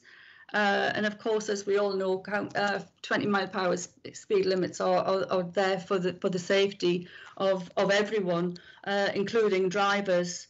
And yes, we will continue to work with the police to make sure, or to you know, ask for their support in enforcing these. And I think I did within my 10 minutes, Lord Mayor, and I think I've answered just about all the questions, although I am aware that I do need to get back with some further detail on some of them. Thank you, Lord Mayor. Yes, you have timed exactly. Thank you very much. Does Council receive the report? Agreed. Agreed. Agreed. Agreed. Agreed. Agreed. Agreed. Not hearing any dissent. So there is a second member update, and that's on housing. I'll call on Councillor Hobson to introduce the report. Thank you, Lord Mayor. And before I start, I just have to apologise. I've got two quite anxious dogs with me at the moment with all the fireworks going off. So I do apologise if they interfere with me giving the report or answering any questions later. This report, like others we've recently been receiving, is heavily impacted by COVID, and in relation to housing, COVID has brought into sharp focus how important a home is, how we use our homes, and for some of us it's meant shielding, for some of us it's meant learning how to homeschool or to adjust to working from home, and adapting how we use our home to our new way of living. And as we approach another lockdown, we're also reflecting on the importance of our local environment and how important access to open spaces has been too. And as well as being a public health crisis, COVID is also a social and economic crisis too. The economic impact is being felt within the homes of our tenants and residents across Newcastle. Many are navigating the welfare system for the first time and many facing job losses. Within Newcastle, our aim has always been to prevent job loss and debt turning into homelessness. And this report shows some of the success that we've had. And that's due mostly to the excellent partnership working across the city as we make homelessness prevention everybody's business. There is a lot of focus within the report on our support for the most vulnerable, which I'll make no apologies for, be that our support in preventing homelessness and supporting those sleeping rough into accommodation and further support, or YHN's monumental efforts during lockdown and beyond, the welfare calls that they've made to tenants who are shielding, addressing social isolation within the residents too, or our private rented service continuing to support landlords and tenants within the private rented sector. And all of this and more, and it's just, as I've mentioned in the report, is a great testament to the value of local government. And I'd like to put on record my thanks to those staff who are so often the unsung heroes of public service, and being a public servant in the NHS, I know that, who have gone beyond and will continue to do so for the people of Newcastle. As I've said, we've got a good record in preventing homelessness and supporting those sleeping rough within Newcastle. Years of austerity, government funding cuts and changes to the welfare system are making sustaining this more and more challenging year on year. However, we have an ambition to end homelessness, not just to prevent it, but in ending it within Newcastle, and aim to do this by building on our excellent partnership working and the relationships that we already have within the city. Our relative success has achieved national and international recognition, and we will continue to use research to inform our practice. We have the highest rate of homelessness prevention of all the core cities, and this has attracted investment, not just from government, but additional funding like that through our partnership with the Homeless Charity Crisis. Obviously, the first lockdown led to the construction of new housing developments being halted. However, we are assured that this will not have a major impact on our council-funded or our commissioned sites. And in taking a collaborative approach to housing, we see that in working with YHN, adults and children's social care, we're able to better align our resources and our service provision. And this allows us to deliver the best offer of accommodation that best meets the needs of our residents. And we're focusing on housing with support rather than just supported housing. We continue to do what we can to prevent our new housing stock being sold under the right to buy. We're supporting the Housing First initiative and continue to acquire land and review our assets for house building. And we will continue to bid for funding from all sources, for example, the North of Tyne or from Home England, to deliver on our ambitious house building plans.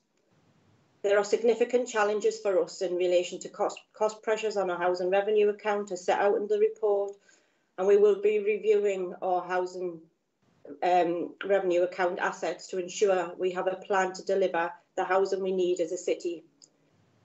Obviously, energy use from homes accounts for a third of Newcastle's carbon emissions, and significant work is needed to address this.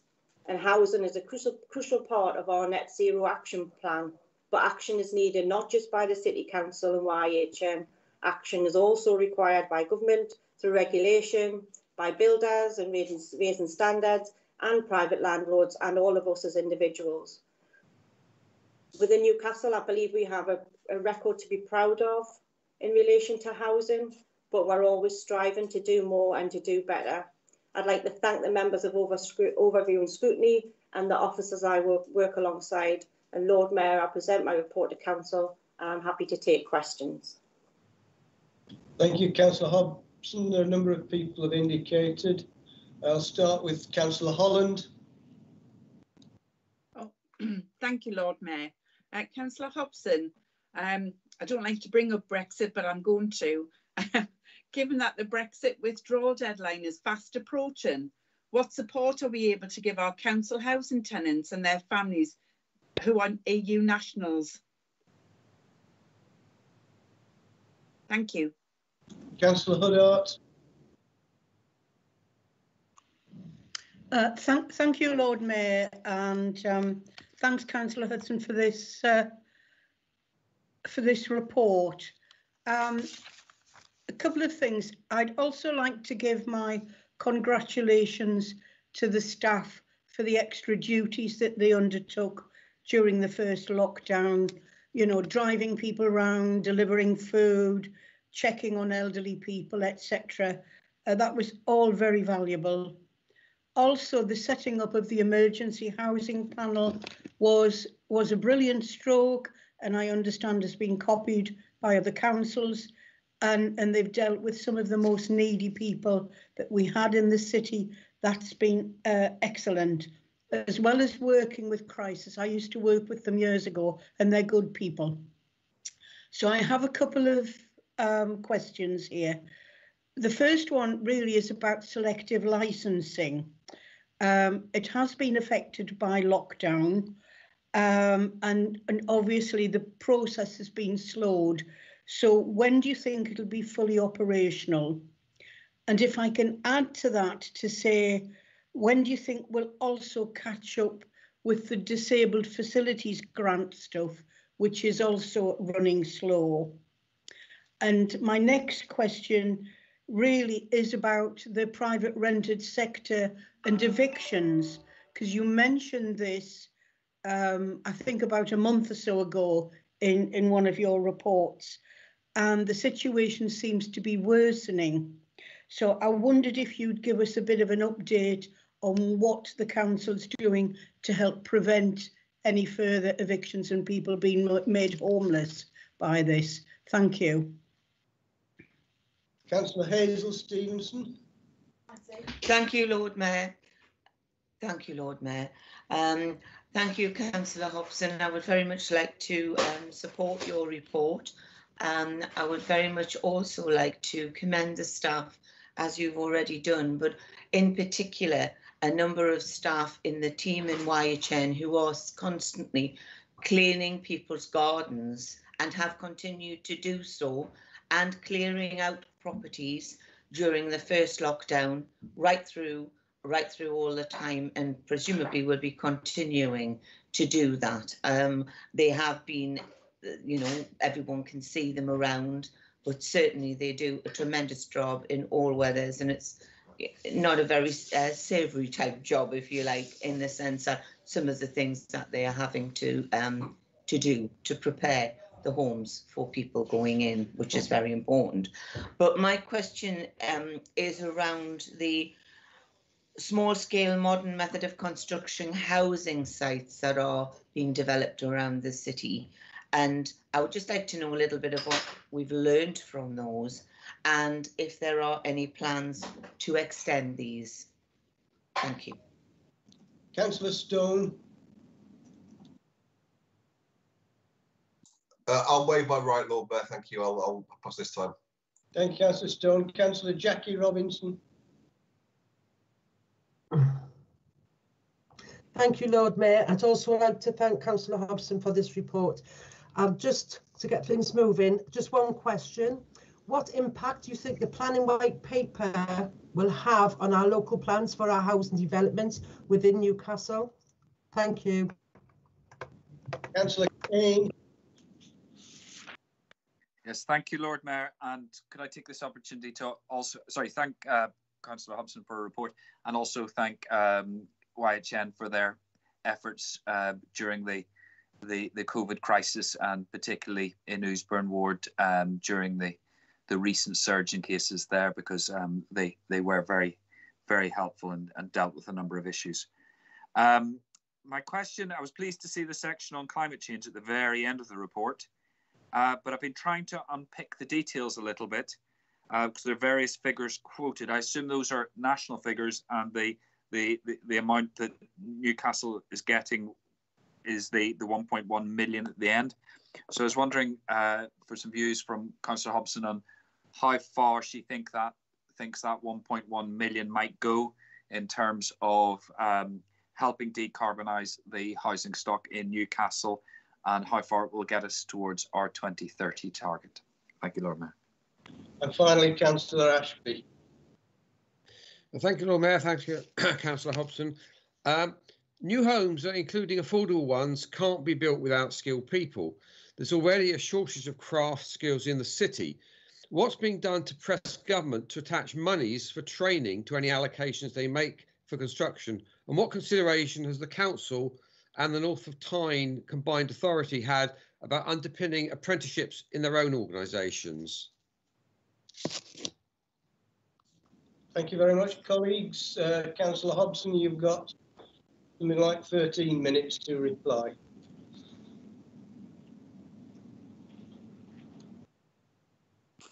I'll unmute first. That should be a good start. Councillor Holland talked about EU nationals. There's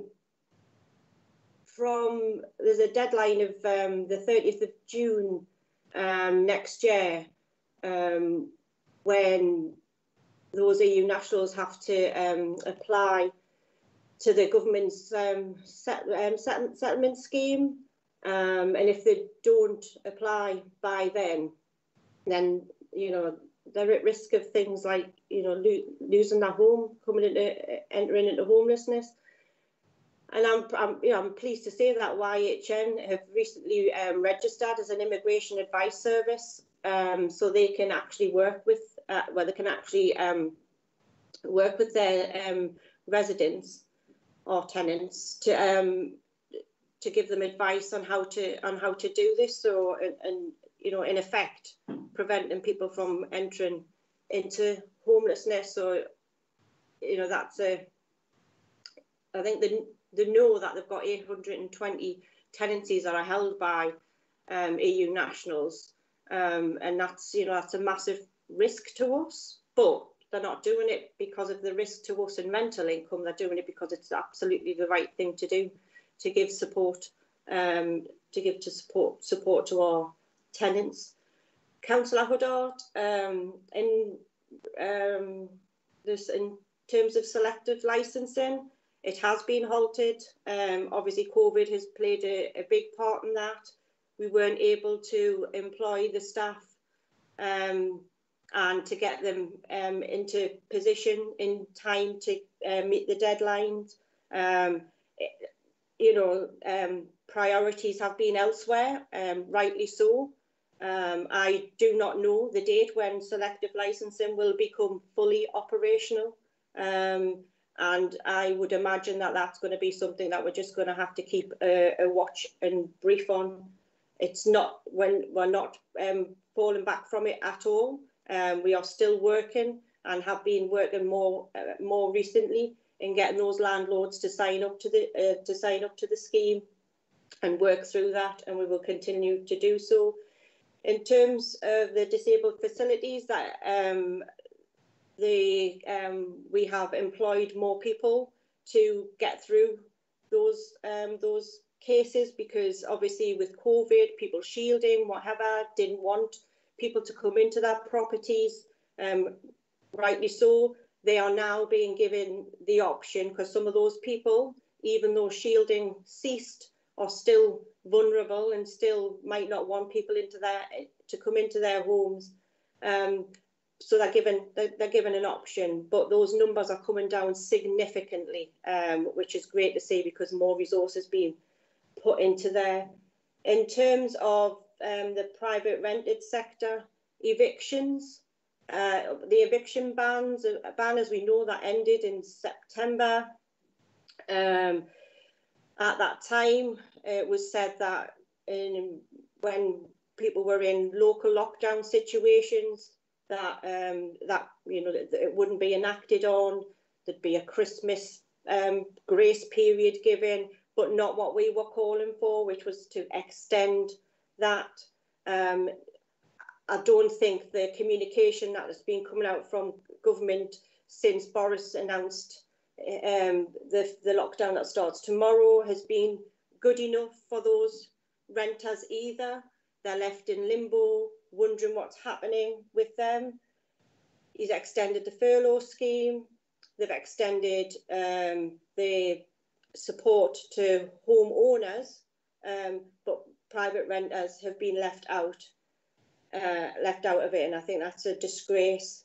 Within Newcastle, we've got the private rented scheme, and that has been working. As I mentioned in my introduction, that has been working throughout and will continue to do so. It has been helping not just renters, but it's also been helping landlords, because we know that if we can prevent somebody from becoming homeless, it is easier than then dealing with that tragedy of that person or that family becoming homeless. So whatever support we can do to prevent somebody or a family becoming homeless, then we will absolutely do that.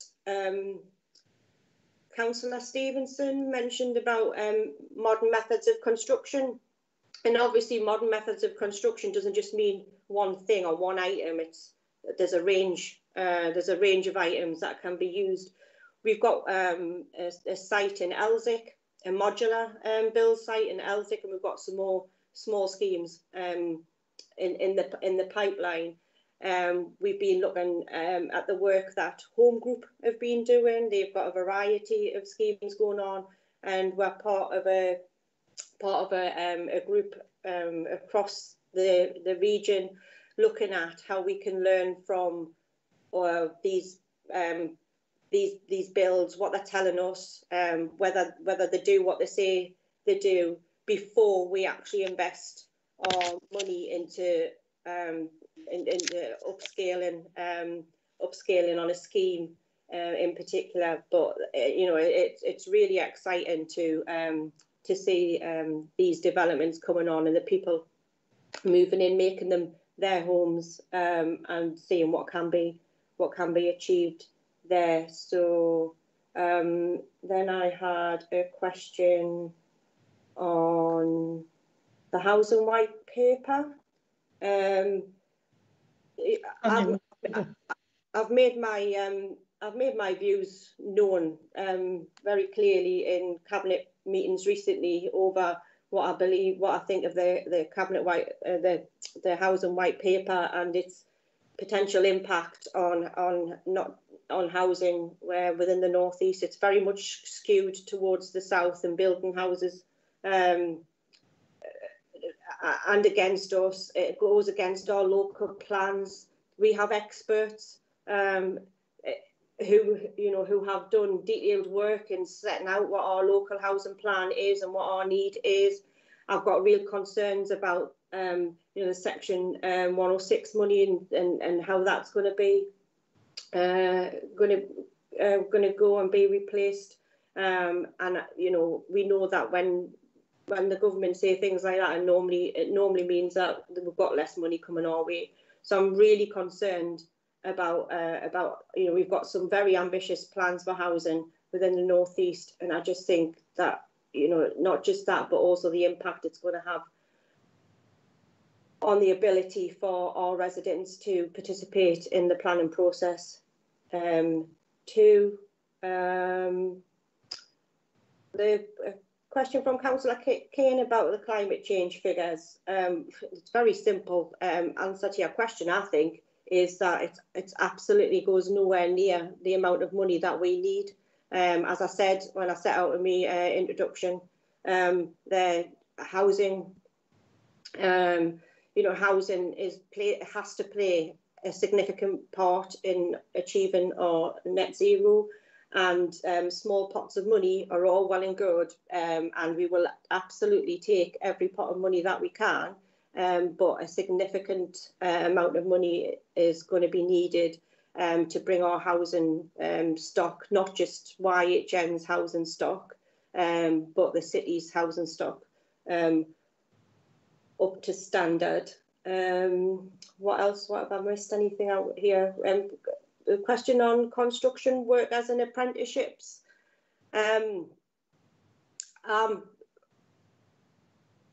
I'm not sure that I know enough about what happens with anyway. We have we support our we are very pro apprenticeships. I'm sorry, I can have fireworks going off and my little dogs starting to shake, but we very much support apprentices, and anything that we can do to help and to encourage local businesses or national businesses who do any form of construction for us to invest in local people to take on apprenticeships and develop their skills in the construction industry. You know, that is what we will absolutely do, because there is an absolute skill shortage within the construction industry or the building industry at large. Any one of us who's trying to do any kind of work on a house or a home, from a personal point of view, can attest for that, let alone anything else. And we need these properly trained and well-paid jobs for the people in our region, absolutely. And I think I've answered all the questions. I'm not sure, but I think I have. I think you have, Councillor Hobson, but if anyone is satisfied, no doubt they'll approach you by email. Thank you very much. So does Council agree to the receive the report? Agreed. Agreed. Agreed. Thank you very much, colleagues. We'll move on to the appointments. So the appointments agreed as set out on the supplemental agenda. Agreed. Agreed. Agreed. Agreed. No dissent, thank you. So if we move on to motion, a request has been received for the next two motions on free school meals to be covered by a single debate. Council agrees to this. Each motion would be moved and seconded individually before moving on to the single debate, followed by an individual vote, or individual vote, I should say. Does Council agree to that course of action? Agreed. Agreed. Agreed. Agreed. Right, I'm not hearing any dissent from that. So I'll call on Councillor Morrissey to move the motion to be seconded by Councillor Cock. Thank you, Lord Mayor. I am proud to move this motion, but I would like to start by thanking the many volunteers across the city, which probably runs into hundreds, for the valiant effort and support in preparing, making and delivering food to children last week to help prevent what has become that abhorrent phrase, holiday hunger. I would also like to thank officers and staff for their hard work in meeting extremely tight timescales to have lunch bags ready to go out on Monday. It was a very well coordinated effort, appreciated by the families. I felt proud to see the banqueting suite full of people with a common purpose, and humbled when mainly mothers, but a couple of dads, on receiving the bags, tried to say that they weren't feckless parents or that they hadn't chosen this way to live, and they were so very, very thankful for what was a sandwich, some fruit, crisps and a bottle of water. Having sufficient food every day is a basic human right for all children.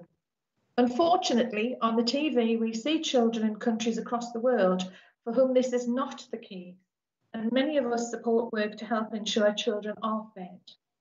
However, during our last half-term holiday, there were children here in Newcastle who did not have access to the free midday meal they are eligible for and entitled to, due in part to central government failing to fund this properly, but also to the response of the Labour administration.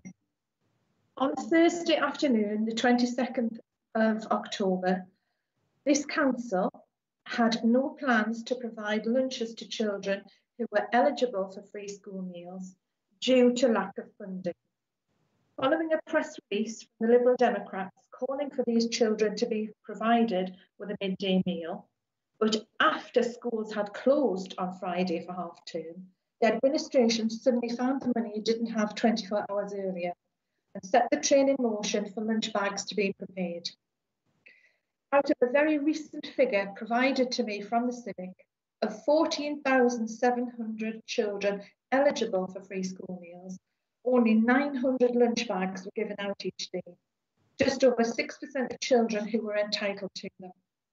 However, on a positive note, we do know many children received food from other sources: communities, community groups, sporting associations, residents associations, individuals and businesses who themselves are in uncertain times at the moment, stepped up to the plate and in some cases provided hot food.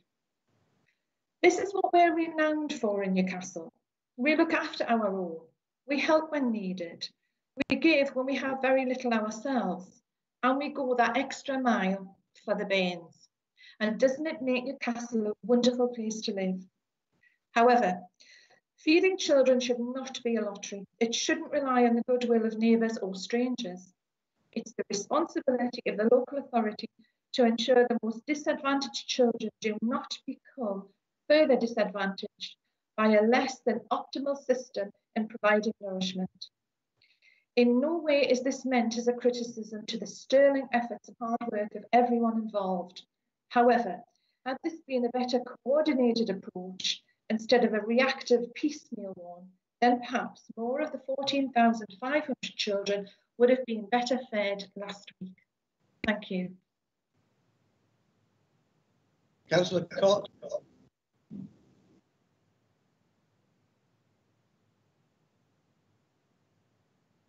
Councillor Cott. Hello. Yes, Lord Mayor. Sorry about that. It's slow. I second the motion and reserve the right to speak. Thank you. I'll call on Councillor Forbes to also move the motion on free school meals and holiday hunger. Thank you, Lord Mayor. Can I start off like Councillor Morrissey, expressing a huge debt of gratitude to everybody who stepped forward in the aftermath of the government's vote against providing free school meals during the holiday period, with offers of help across our city.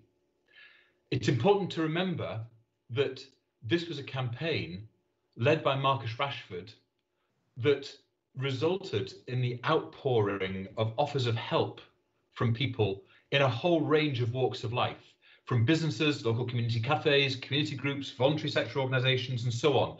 We saw an outpouring of offers of help and support, with people determined that they were going to do their bit because the government was walking away.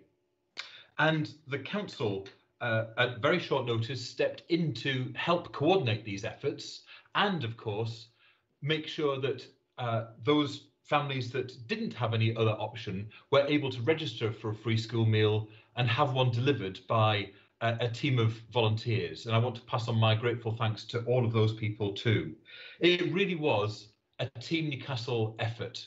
The city at its very best, showing what it does in difficult circumstances with a really strong commitment to ensure that no child went hungry in the October half term. But Lord Mayor, we have to ask ourselves why that was the case at all. Why is it in a rich country where food is plentiful, do so many people suffer from holiday hunger? Why is it that child poverty leads to this situation? Our government should feel very ashamed of itself for having turned its back on the thousands of children around this country who rely on free school meals to get them through the day. We've all heard stories from our local schools, particularly our primary schools, about children who are unable to concentrate because they come to school hungry. Children who the only meal they get in the day sometimes is a pack of broken biscuits that they've bought on the way in from the corner shop, other than of course, the meal that they get in school. And I cannot understand why the government dug itself a massive hole and refused to get out of it by refusing to support the extension of free school meals, which was not, of course, an unprecedented thing to do, because they did it for the Easter school holidays through a voucher scheme in the middle of the COVID crisis. Our argument was, why couldn't they do it again? And I'm very proud that our city stepped forward into the breach. But Lord Mayor, I think that holiday hunger, children requiring free school meals, is simply a symptom of a much wider scourge of child poverty in our city. And one of the things that saddened me was the number of people who on social media and in commentary said, oh, this isn't political, just feed the children. It is deeply political. Child poverty is a direct result of cuts to income support, cuts to the welfare state, the fact that wages haven't kept up with rising living costs, worklessness, the high costs of housing, the dismantling of many of the safety nets that have been part of the post-war settlement in this country for years. Child poverty is deeply political, and its roots, its causes, are in the inequitable political system that this government and the coalition government before it put in place. So yes, we should be proud that our city fed the children in that time, but we should also be absolutely determined to campaign to lift their families out of poverty in the first place, because that's the only way that we'll avoid having to come forward with sticking plasters again in future. And my motion doesn't just congratulate people and thank them for their support. It says that if the government isn't prepared to step forward in the Christmas holidays, then we should start preparing contingency plans now. I know that there will be an outpouring of support from our city because that is the generosity of the Geordie spirit, particularly at a time of year like this. But if we do have to ensure that children are fed, let's make sure that we coordinate this effort across our city. And once again, the council will be prepared to step in if there are gaps in what is on offer for people. I wish that wasn't the case. I wish we weren't having to do that. But it's incumbent on all of us to ensure that no child goes hungry in this city. We've shown that we can achieve that. And sadly, I fear we may have to show that we can do that again over the Christmas holidays. Thank you, Lord Mayor. Councillor McCarthy. Lord Mayor, can I second and reserve the right to speak in the debate? Thank you. Thank you. We'll now move to this single debate over these two motions, starting with Councillor Schofield.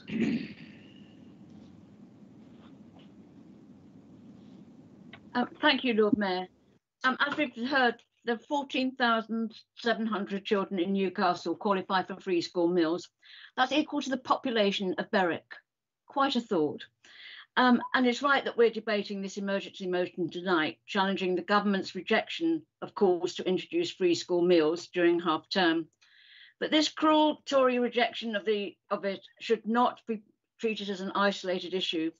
Child poverty has been exacerbated ever since they came into power by the way they've dismantled services for children, especially Sure Start. Now, a measure of a civilised society is the way it treats its weakest members. That includes vulnerable children who, because they're hungry, they're unable to learn and play. Judged by this, there is something rotten in the state of the Tory government of Britain today. It is a profound national disgrace that 4.2 million children across the UK are now living in poverty. That means they are either fed or kept warm. We know that children from ethnic minorities are among the most vulnerable to poverty, and also that children in asylum families are greatly at risk of starvation because of the misnamed government support of £5.63 a day. The UN Rapporteur on Extreme Poverty and Human Rights correctly accused the Tories in 2019 of being ideologically driven in its vicious and uncaring ethos on benefits to families in poverty. Since the government came to power, in coalition with the Liberal Democrats, it has to be said, in 2010, there's been an increase of 600,000 children in poverty in the UK. But the number of children in poverty and so hungry, despite having at least one parent in work, has risen by 52%. And following COVID, is now likely to go way beyond the predicted 5.2 million for 2021. That is the context in which this government voted against the free school meal bill, which would have meant children, some who are starving, would have been fed during the half-term holiday. But this isn't a single little blip in the Tories' otherwise compassionate one nation politics. It is a government callousness, consciously done in the full knowledge of the consequences it has for vulnerable children and their families. As a result, along with other formal help we've heard about tonight from community groups, businesses and charities, schools have become the fourth. And that's on top of the huge expectation on them to keep schools open and to educate our children. To say a child is starving or a policy is cruel is not a description to be debated. Child hunger and cruel child policies are always wrong and can never be right. The government is wrong in voting to let children go hungry during school holidays.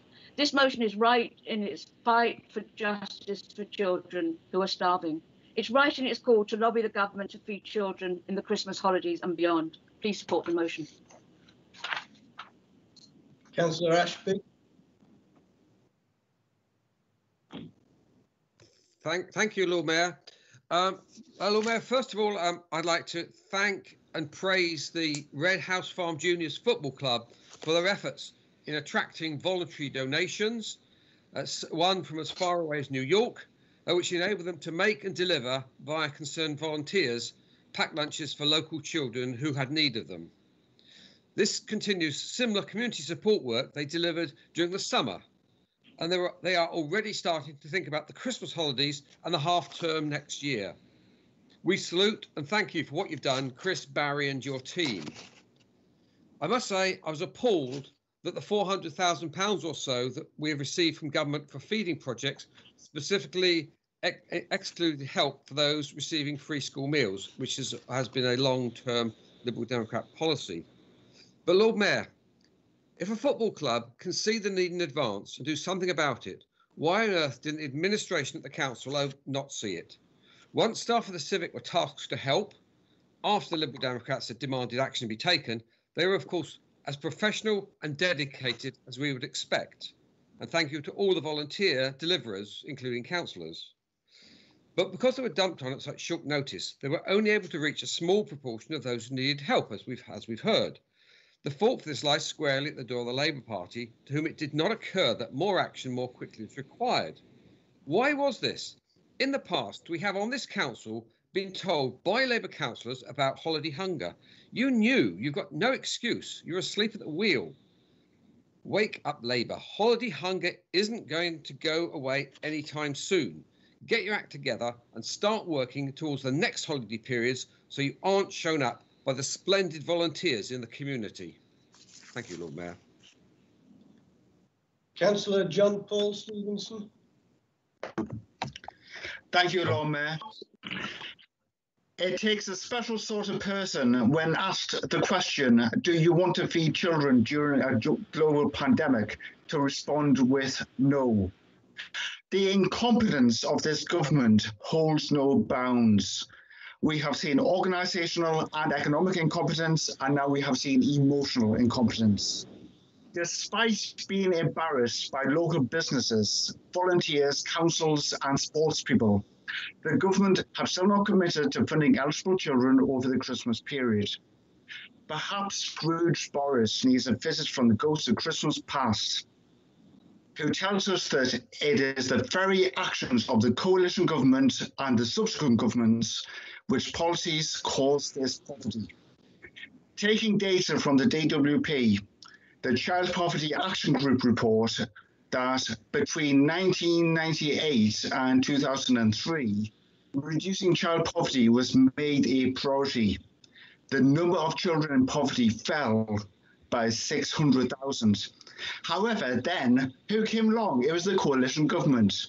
And the Lib Dems failed in their responsibility to tame their Tory overlords. The North East saw the biggest rise in child poverty. 26% by the end of the coalition government. Well done. By 1819, that had risen to 35%. That is a shameful, shameful percentage. This council stepped up when government has neglected in its duty to care. What did the Lib Dems do? They got wind of the work of our staff are doing, and they put out a quick press release trying to claim credit. They even put some of them, and I'll bear them the courtesy of not naming them, but some of them even put out promotional photos of themselves on social media, which is to the volunteers across our city who are delivering meals without seeking attention for their little out-of-focus newsletters. Lord Mayor, it will cost the government between 20 and 22 million to fund free school meals over the Christmas period. The new private eye highlights the government announced 185 million consultancy contracts over half term. It's not good enough. We will step up to the plate if needed, but it's not good enough for government responsibility onto the councils and volunteers. Government must take action, and to end the cruelty of uncertainty, they must take action now. Thank you, Lord Mayor. Councillor Stone.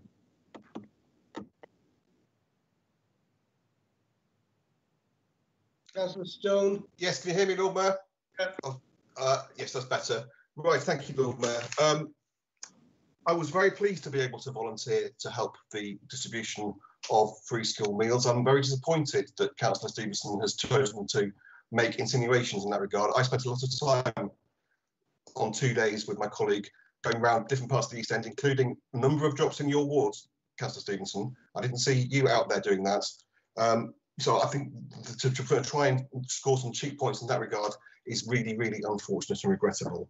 I was pleased to be, I was pleased to add my appreciation to the work of the volunteers that were out there doing that work. I particularly want to add my support for the council catering staff who worked very hard at short notice to make that happen.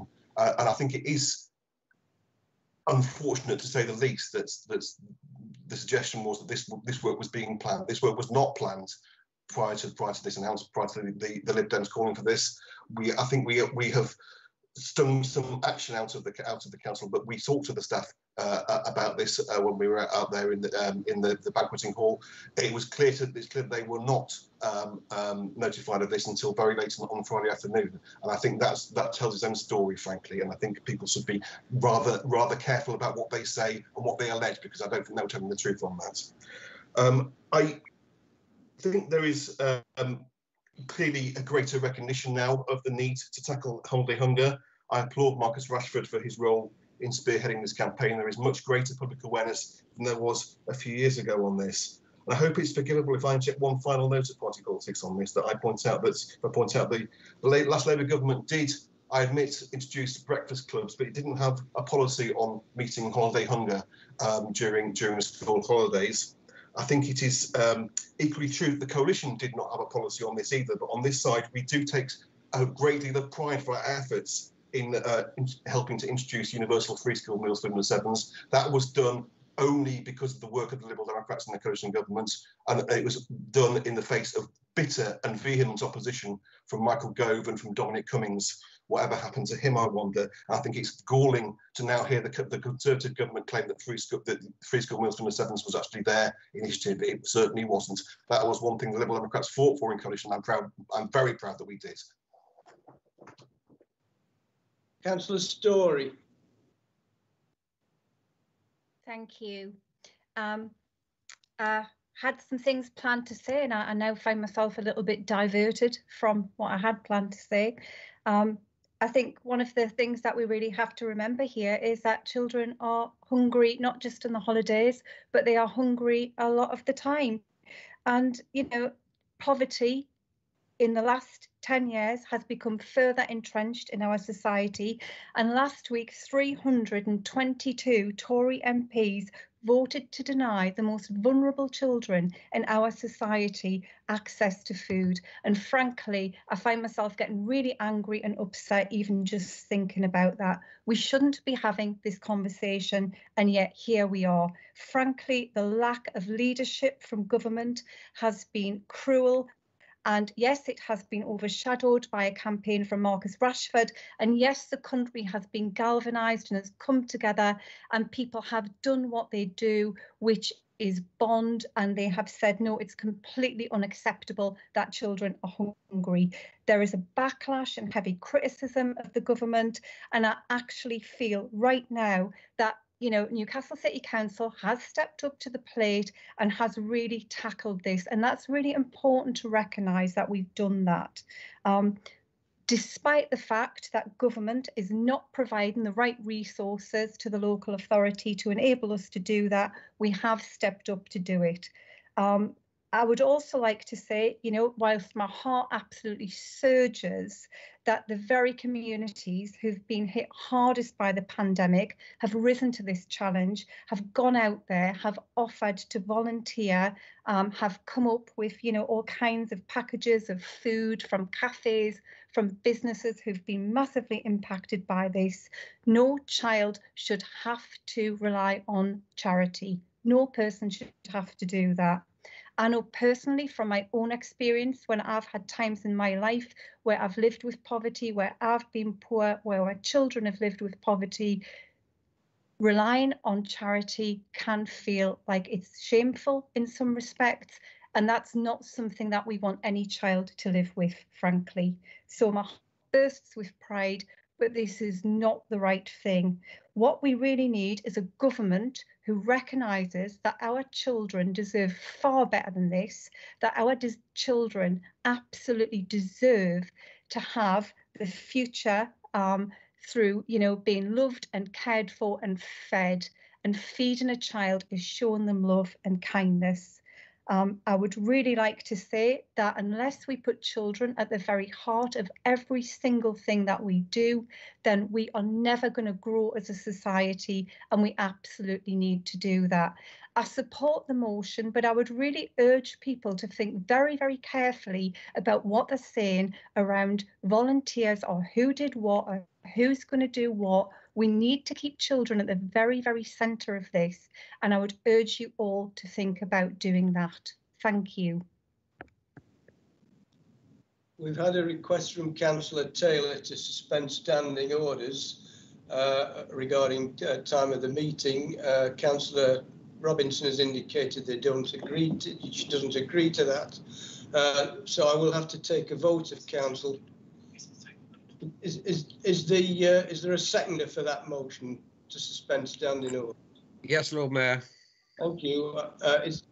I'll not waste time by asking for a verbal decision. Can you move to your devices? It's agreed to suspend standing orders. Yeah. Vote should be on your devices now.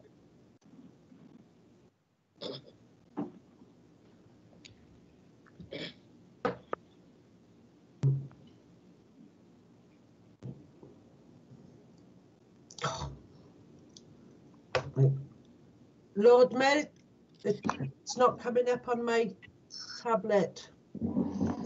Lord Mayor, it's Councillor Wright. I can't get in to vote either. It's not letting me. No, mine. Not me. Okay. Can I ask Guy to use... No, me.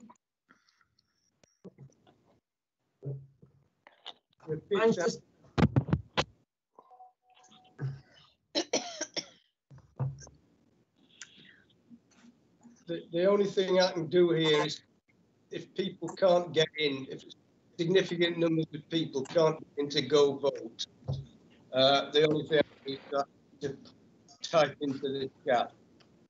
This is unfortunate, I know. Is it agreed to suspend standing orders? Agreed. No. No. No. No. Agreed. No. No. No. No. Oh, sorry, here you go. No. Oh, we've got it now. That's better. That's much better. You can see now. Right, we've got 36 votes there. not to suspend standing orders. So that's not agreed. So, well, where were we? Councillor Story, finished a contribution. We'll move on to Councillor Taylor, please. Thank you, Lord Mayor. We've actually got a lot of common ground on this issue, although you wouldn't believe it to listen to the debate. But I was myself very proud to volunteer. Sorry? I was very proud to be one of those volunteers who helped deliver food parcels on last week. I had some time to do so, and I found it very, very good to do that. I too was very impressed by the staff. They were very well organised at the Civic Centre, and to be honest, putting up a picture of how well that was going, I didn't really see that was a problem for social media. So I very strongly disagree with Councillor Stevenson about that. What I would say is that it could have saved quite a lot of time if there'd been more time prepared to actually have routes for the volunteers. I did actually waste quite a lot of time going back on myself because I don't know every street in Walker and Byker, and I think if we end up having to do this in the school holidays again, it would help to try and give parcels close together and with a suggested route so that volunteers can deliver more. I mean, I was able to deliver about 6 or 7 parcels, which took about over an hour to do. Perhaps with a bit more planning, volunteers could manage more than that. I do think we're going to have to do this in the school holidays and in Christmas. So I do think we need to start preparing for it now. We all know what our government is like. They're not going to back down on this. It's going to be left to the council again. So let's be fully prepared this time. What I would say, though, is I'm very disappointed that we can't debate a solution to this problem that is further on the agenda, which is the introduction of universal basic income. And I think that would go a long way to tackling poverty in this city. If people could guarantee an income coming in, whether they've been thrown out of work due to a pandemic or they're simply down on their luck. If everybody had that income, they would be able to buy food for their families. And I think that would make a huge difference. And I am disappointed by the amendment that Labour are proposing to delay any decision about this for 6 months. I do think it's something whose time has come. It's a very good idea, and I know it has a lot of backing. But on free school meals, let's try and agree on the basis of both these motions. We are saying the same things. We've both got ideas of how it could be tackled by vouchers, etc. What the government could easily do to resolve the problem. We just know they're not going to do it, and that's a real shame. And I agree with everyone who said feeding our children is the really most important thing that this city can do. Councillor Ferguson.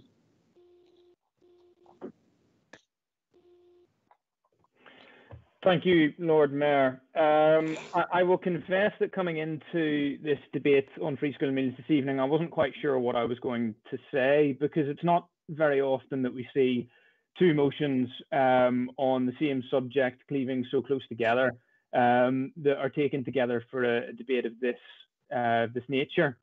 I think it is important to stress that on this subject, despite some of the debate that has gone beforehand, there is a lot more that unites us on this subject than divides us. And it has been fantastic to see the way in which the country and the city has rallied on this subject to address the issues of holiday hunger and hunger for young people. It was a spectacular own goal by the government, in my view, not to be far more proactive in this space and to put organisations at a local level, including the council, in a position of having to react. I'm pleased that in the coalition government, the Lib Dems championed free school meals and extension of provision of free school meals. And I'm also really proud of Newcastle Lib Dems locally for leading the calls to provide free school meals over the holidays. Despite the accusations that were made, we were not aware of any plans to bring forward free school meals whenever we made the calls for them. And our calls were made in genuine and good faith.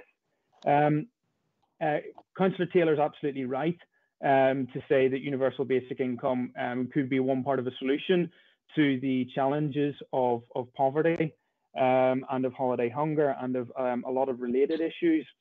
It is a shame that we aren't getting a chance to debate that in greater detail this evening, but I would urge colleagues across the chamber to back an unambiguous stance on universal basic income this evening. But I'll finish just by saying, there has been a lot of debate. There are not very many new things to say on this evening that haven't already been said. But I do entirely agree with those that have made it very, very clear this evening that ultimately what we are talking about here is the young people of our city who are going hungry over the holidays and what we can do to support them. And we must come together, because ultimately on that subject, I think there is far, far more that unites us than divides us. Thank you. Well, the guillotine has now fallen. In actual fact, there was no one else that indicated they wanted to speak, but Councillor Cott, you reserve the right to speak. Thank you very much, Lord Mayor. And thank you for the contributions of colleagues, in particular Councillor Morrissey, and I'll also say Councillor Story, because I was very moved by what Councillor Story had to say on these issues. It is quite clear that on this issue there is more that unites us than divides us. And this motion is brought in the context in a hugely worrying increase in demand for free school meals in this city, with some 14,000 children entitled to free school meals.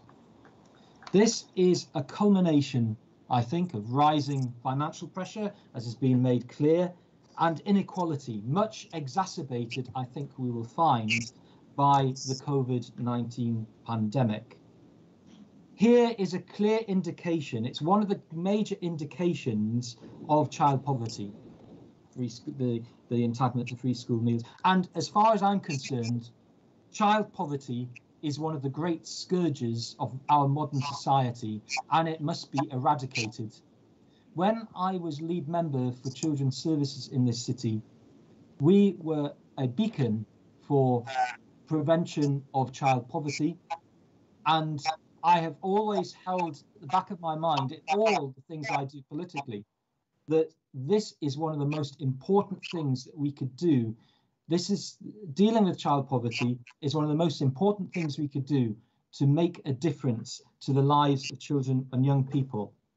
That's why we're very much supportive, I think everyone here is, in the work that Marcus Rashford has undertaken nationally, and the support that he has from the Child Poverty Task Force in their cause for an expansion of the free school meal scheme to children whose families are in universal credit. We've heard tonight how we could do more with that if we were a UBI pilot. Maybe we'll have a debate about that another day, but there we are. We note that other authorities have taken up the call to fund a scheme for school meals during holidays until September 2021, which is what we are proposing. And we feel this should be considered by Cabinet. We think there is urgency here. The government is not going to make a positive decision. The government seems not to care sufficiently about this issue. Therefore, we need to take a stance. But we do want the government to take this up. The government has a moral responsibility to do something, and we would remind the government of our party's commitment in the coalition to universal free school meals. That was a major issue for us, as Councillor Stone has mentioned. Now, the other thing we were quite concerned about was how the government misleadingly claimed that monies sent to councils were for free school meal provision. But we can't find a line in the North of Tyne funding about that. The government's position here is staggeringly disingenuous. Now, the COVID-19 pandemic has opened up major inequalities in our society, and we need to be seen to be taking action. We must invest to improve the health, well-being and achievements of our children and young people. A scheme which is a sticking plaster approach is no good. We need to put the provision in now and lobby the government for a permanent scheme, which actually has cross-party support. There are people in all parties who support this. The Children's Commissioner supports it. There are various professionals, organisations. We need to be at the forefront of doing this. One of the issues, and I would say we have, there's been an incredible response locally, but we've heard tonight how if there had been better planning, we might have been able to do a lot more. And I'm sorry, but the council did make a decision very late in the day. I know it's easy to say that in hindsight, but it does highlight the importance of taking action now. So I very much think that this particular motion, our motion that we've brought forward, is the most powerful in sending out a message. And I do hope that members of this council will support our motion and support the sentiments that are set inside it, and we'll see that this is the most powerful way of sending a message, to refer this to Cabinet for further discussion, and also to take this matter up with the government, because the government cannot get off the hook, and it's appalling that they're behaving in this way over this very important issue. Let's make sure our children in this city have the best life chances, and let's tackle inequalities that we can help to control. Let's take action and vote for this motion. Thank you, Lord Mayor. Councillor McCarthy, you'd also indicate reserve the right to speak. Thank you very much, Lord Mayor. I'm really proud that our council staff team turned around and managed a process in a very, very short period of time to ensure that no child went hungry in half term last week. I'm certain that, and we've heard, Lord Mayor, that we're all angry at the government refusal to support those families who are struggling. And like my colleagues, I want to thank those who've been involved in the Toon Army. I want to thank all of the people in the voluntary and community sector, and the other small businesses across the city who voluntarily helped our families who are struggling. And like the leader of council said, Team Newcastle works hard, and we're proud of what they achieved. Lord Mayor, there has been, as colleagues have said, a huge increase in the number of children entitled to free school meals. You know, from the beginning of this week, 14,700 pupils entitled to free school meals. Many have needed that support because their parents have lost their jobs during this pandemic. Lord Mayor, we've heard a lot about late action of the council from the opposition councillors tonight. And I would like to put on record that it was nothing to do with their press release. Staff the senior team was certainly working on a solution. And Lord Mayor, we very purposely didn't ask schools to contribute to this because we felt schools have had a really tough half term and all of the staff in schools needed a proper break last week. Lord Mayor, as we know, the significant cuts in universal credit over recent years, as well as 10 years of austerity, has meant that the numbers of children living in poverty has grown. Many of us predicted that, I'm afraid. A third of children in our city, on average, are currently living in poverty. In some areas of our city, it's over 40%. In many local areas, it's over 50%. Shocking, shocking statistics. That has resulted in many children in our city being hungry. Lord Mayor, the evidence for that is very, very clear in the recent IPPR report and also in the North East Poverty Commission report. Shocking statistics that we should all be ashamed of in our country, given that we are the 5th or 6th richest country in the world. It is totally unacceptable and deplorable. And Lord Mayor, it is not the promised levelling up that this government have made a commitment to.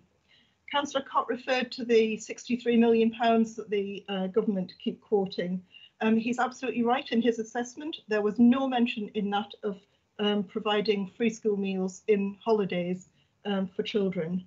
And I also agree with colleagues who suggested that we need a properly funded scheme in preparation for Christmas, should this rotten government choose not to take up the opportunity that Marcus Rashford has given to them. I agree with colleagues in the opposition that there is more that unites us on this motion. But Lord Mayor, we do also need to be honest. And Councillor Schofield talked about what the Lib Dems did in coalition. Lord Mayor, the billions that were cut from welfare benefits, The 122 million each year by 2024 puts more and more families into poverty in our city. Politics does make a difference. That coalition decision was appalling, and colleagues in the opposition party here should be ashamed of themselves. Lord Mayor, let's get back to what we might agree on. Let's agree to thank all of those people who've been involved, the small businesses, the cafes, the food shops, the voluntary sector organisations, the small community organisations, and indeed the hundreds of people who help their neighbours. Let's say a huge thank you to all of those who provided support for children in our city last week. Lord Mayor, let's agree to lobby for a properly funded scheme for Christmas. We can't be doing packed lunches for the Christmas holidays. That just simply will not work. And Lord Mayor, let's also work on a plan B, just in case this rotten government let us down again. No child in our city should be hungry in the Christmas holidays. I support our motion, Lord Mayor. I now call on Councillor Morrissey to reply.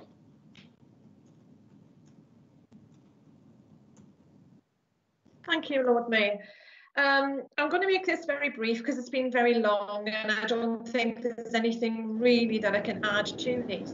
As a teacher myself, if I was looking at this as a piece of work, I would have said, done well, but could do better. And I think if we take nothing else from tonight, this is what we have to do. The government isn't going to change. You know, it really isn't. It's made its position clear, and it's wonderful having celebrities who are making this issue wider, you know, sort of more people are aware of it, but we can't rely on anything happening. I think we need to start now. We need to communicate better, because the information I was given on the Thursday before half term was that we weren't doing anything for school meals. That could have been a communication error. So in that way, we need to sharpen up our communication and we need to work better with our community groups, but we need to start doing that now. I would like to commend my motion to the council.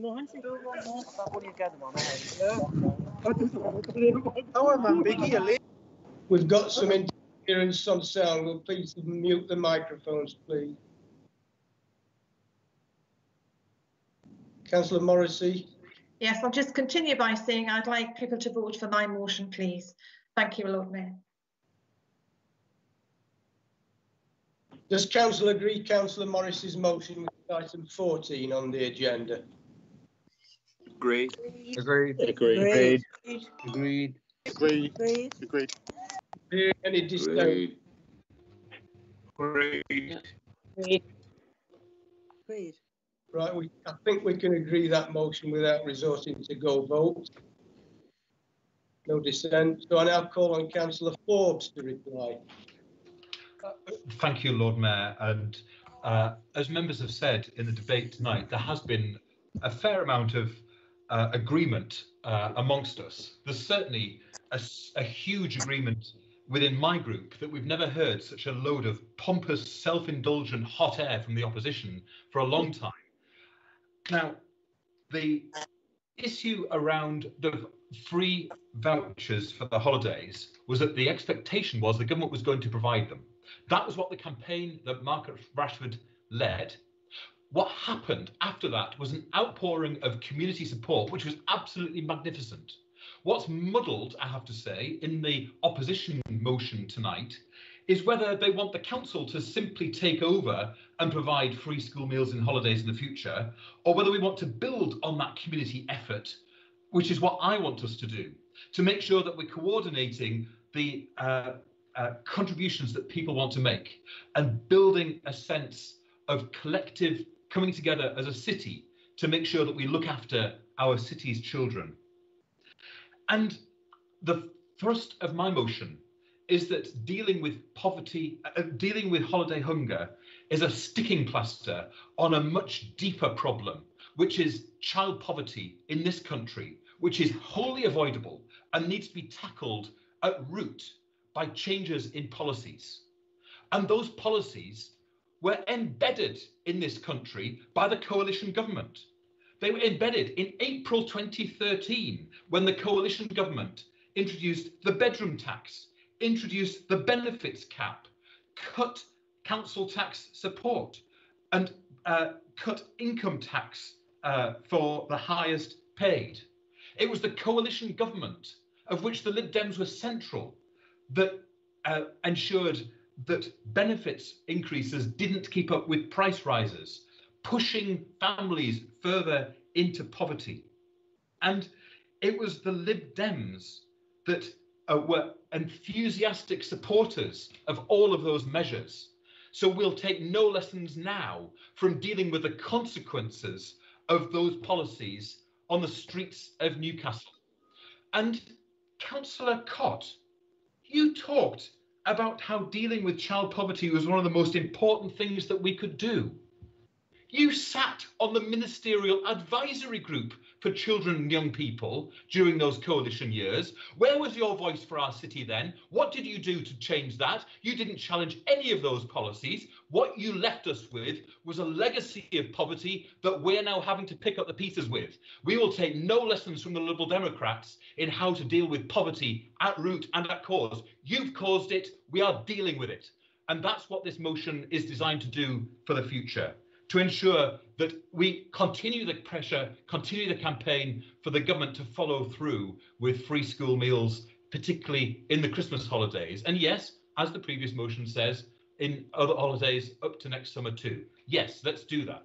Let's campaign for that. But let's also make sure that we've got a citywide effort to bring us together, to make sure that we're harnessing the goodwill, enthusiasm and generosity of people across this city who want to make a difference. That is what this motion seeks to achieve, in addition to setting us on a course of tackling child poverty forever, which of course, if we're signed up to the UNICEF child-friendly city goals, is something that we should all be working towards, and which I very much hope, is a policy objective that we would all sign up to.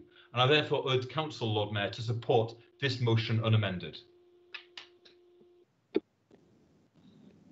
And therefore, does Council agree, Councillor, motion, which is item 15 on the agenda? Agreed.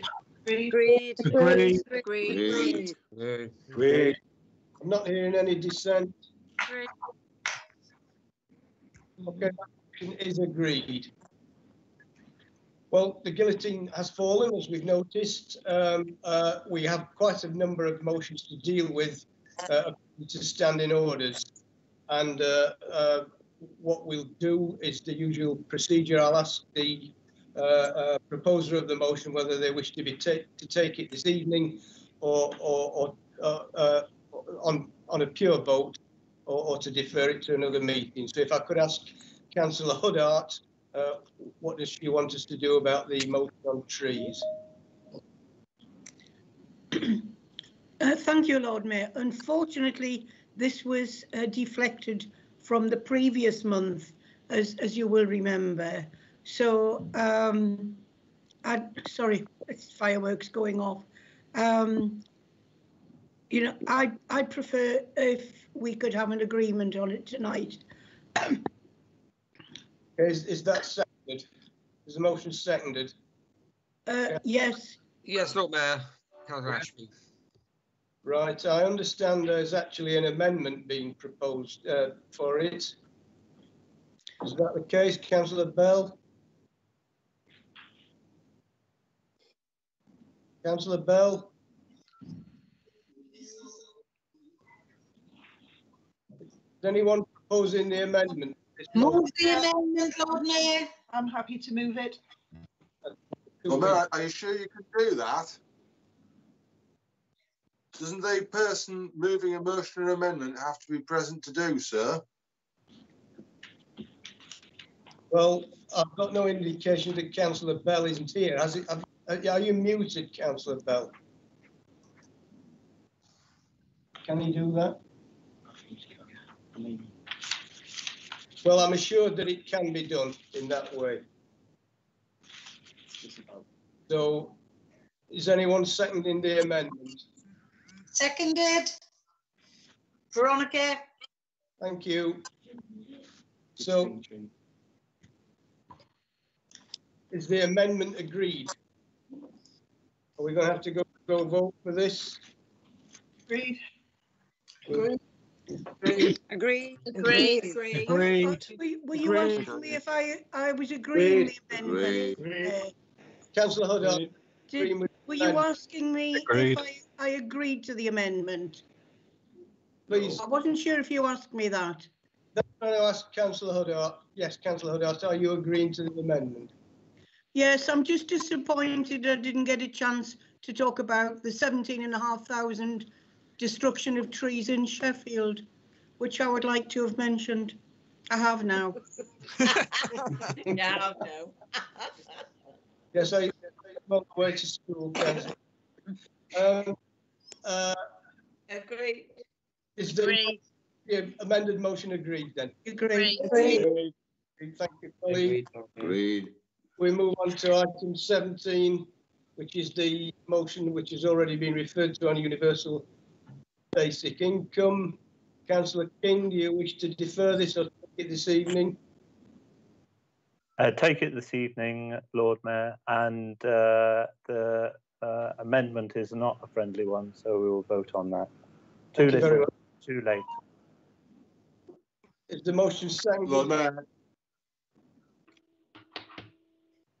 Councillor Woodwark. Is that Councillor Woodwark? It's on a different matter, Lord Mayor. Yes, I think that. Yes, we've got that. I'm afraid I have a little tablet popped up over my screen and I can't see that. I've moved it now. Right, so where are we? The amendment has not been accepted. Is the amendment proposed? Councillor Cairns, are you proposing this amendment? Yes, I am. Seconded. Anyone seconding the amendment? I'll second Councillor Higgins. Okay, thank you. So it wasn't agreed, so we'll have to go to a vote on the amendment to the motion.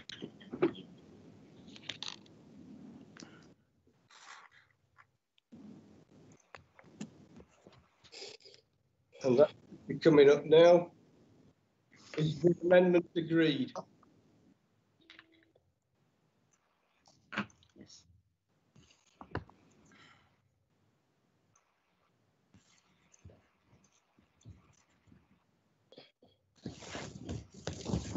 Lord Mayor, I still can't vote, so can I register that I'm agreeing to the amendment, please? Yes. Councillor Wright. Yes, can we note that, Councillor Wright, please? And can I register? I can't get in either. Can I register that I disagree with the amendment? Councillor Bell as well. I've managed to get back on. I'm having problems. Right. Well, the amendment is agreed, so it becomes the substantive motion. Is the amended motion agreed? Agreed. Lord Mayor. Agreed. I'm not hearing any. Agreed. So Agreed. As amended is agreed. Yeah. Move on to motion 18, which is on protecting leisure services in the city. Councillor Barnes, do you wish this to be deferred or taken this evening without debate? Can we take this tonight, please, Lord Mayor? Is it seconded? Yeah, seconded, Councillor Davis. Right. Is this motion agreed? Agreed. Agreed. Not being consent. So the motion is agreed. Agenda item 19 is the notice of motion smoke-free. Councillor Ali, do you wish this to take tonight, please? Right. Take tonight, please. Anybody seconding it? Seconded, Lord Mayor. Is the motion agreed? Agreed. Not hearing any dissent? No, the motion is agreed. And agenda item 20 on COVID-19. Councillor Taylor, do you wish it to be taken this evening? Yes, taken tonight, please. Okay. Is it seconded? Seconded, Lord Mayor. Councillor Ali. Thank you. Is the motion agreed? Agreed. Not hearing any dissent. Agreed. So the motion is agreed. I'm about to be signed out, it says onto my computer. I've got 10 minutes, it says. Just about enough. 21 and the Dandy battle. Councillor Holland. Yes, can we take it tonight? Yeah. The councillor, is it seconded? Yes, I second that, Lord Mayor. There's no amendment put down. So is the motion agreed? Agreed. Agreed. Agreed. So that motion is also carried. And the final item on the agenda is item 22, no motion on West Denton Pool. Councillor Donaldson, can I ask if you wish this to be deferred or put on without debate this evening? Thank you, Lord Mayor. I would like to defer till the next meeting. Thank you very much. So that is the agenda.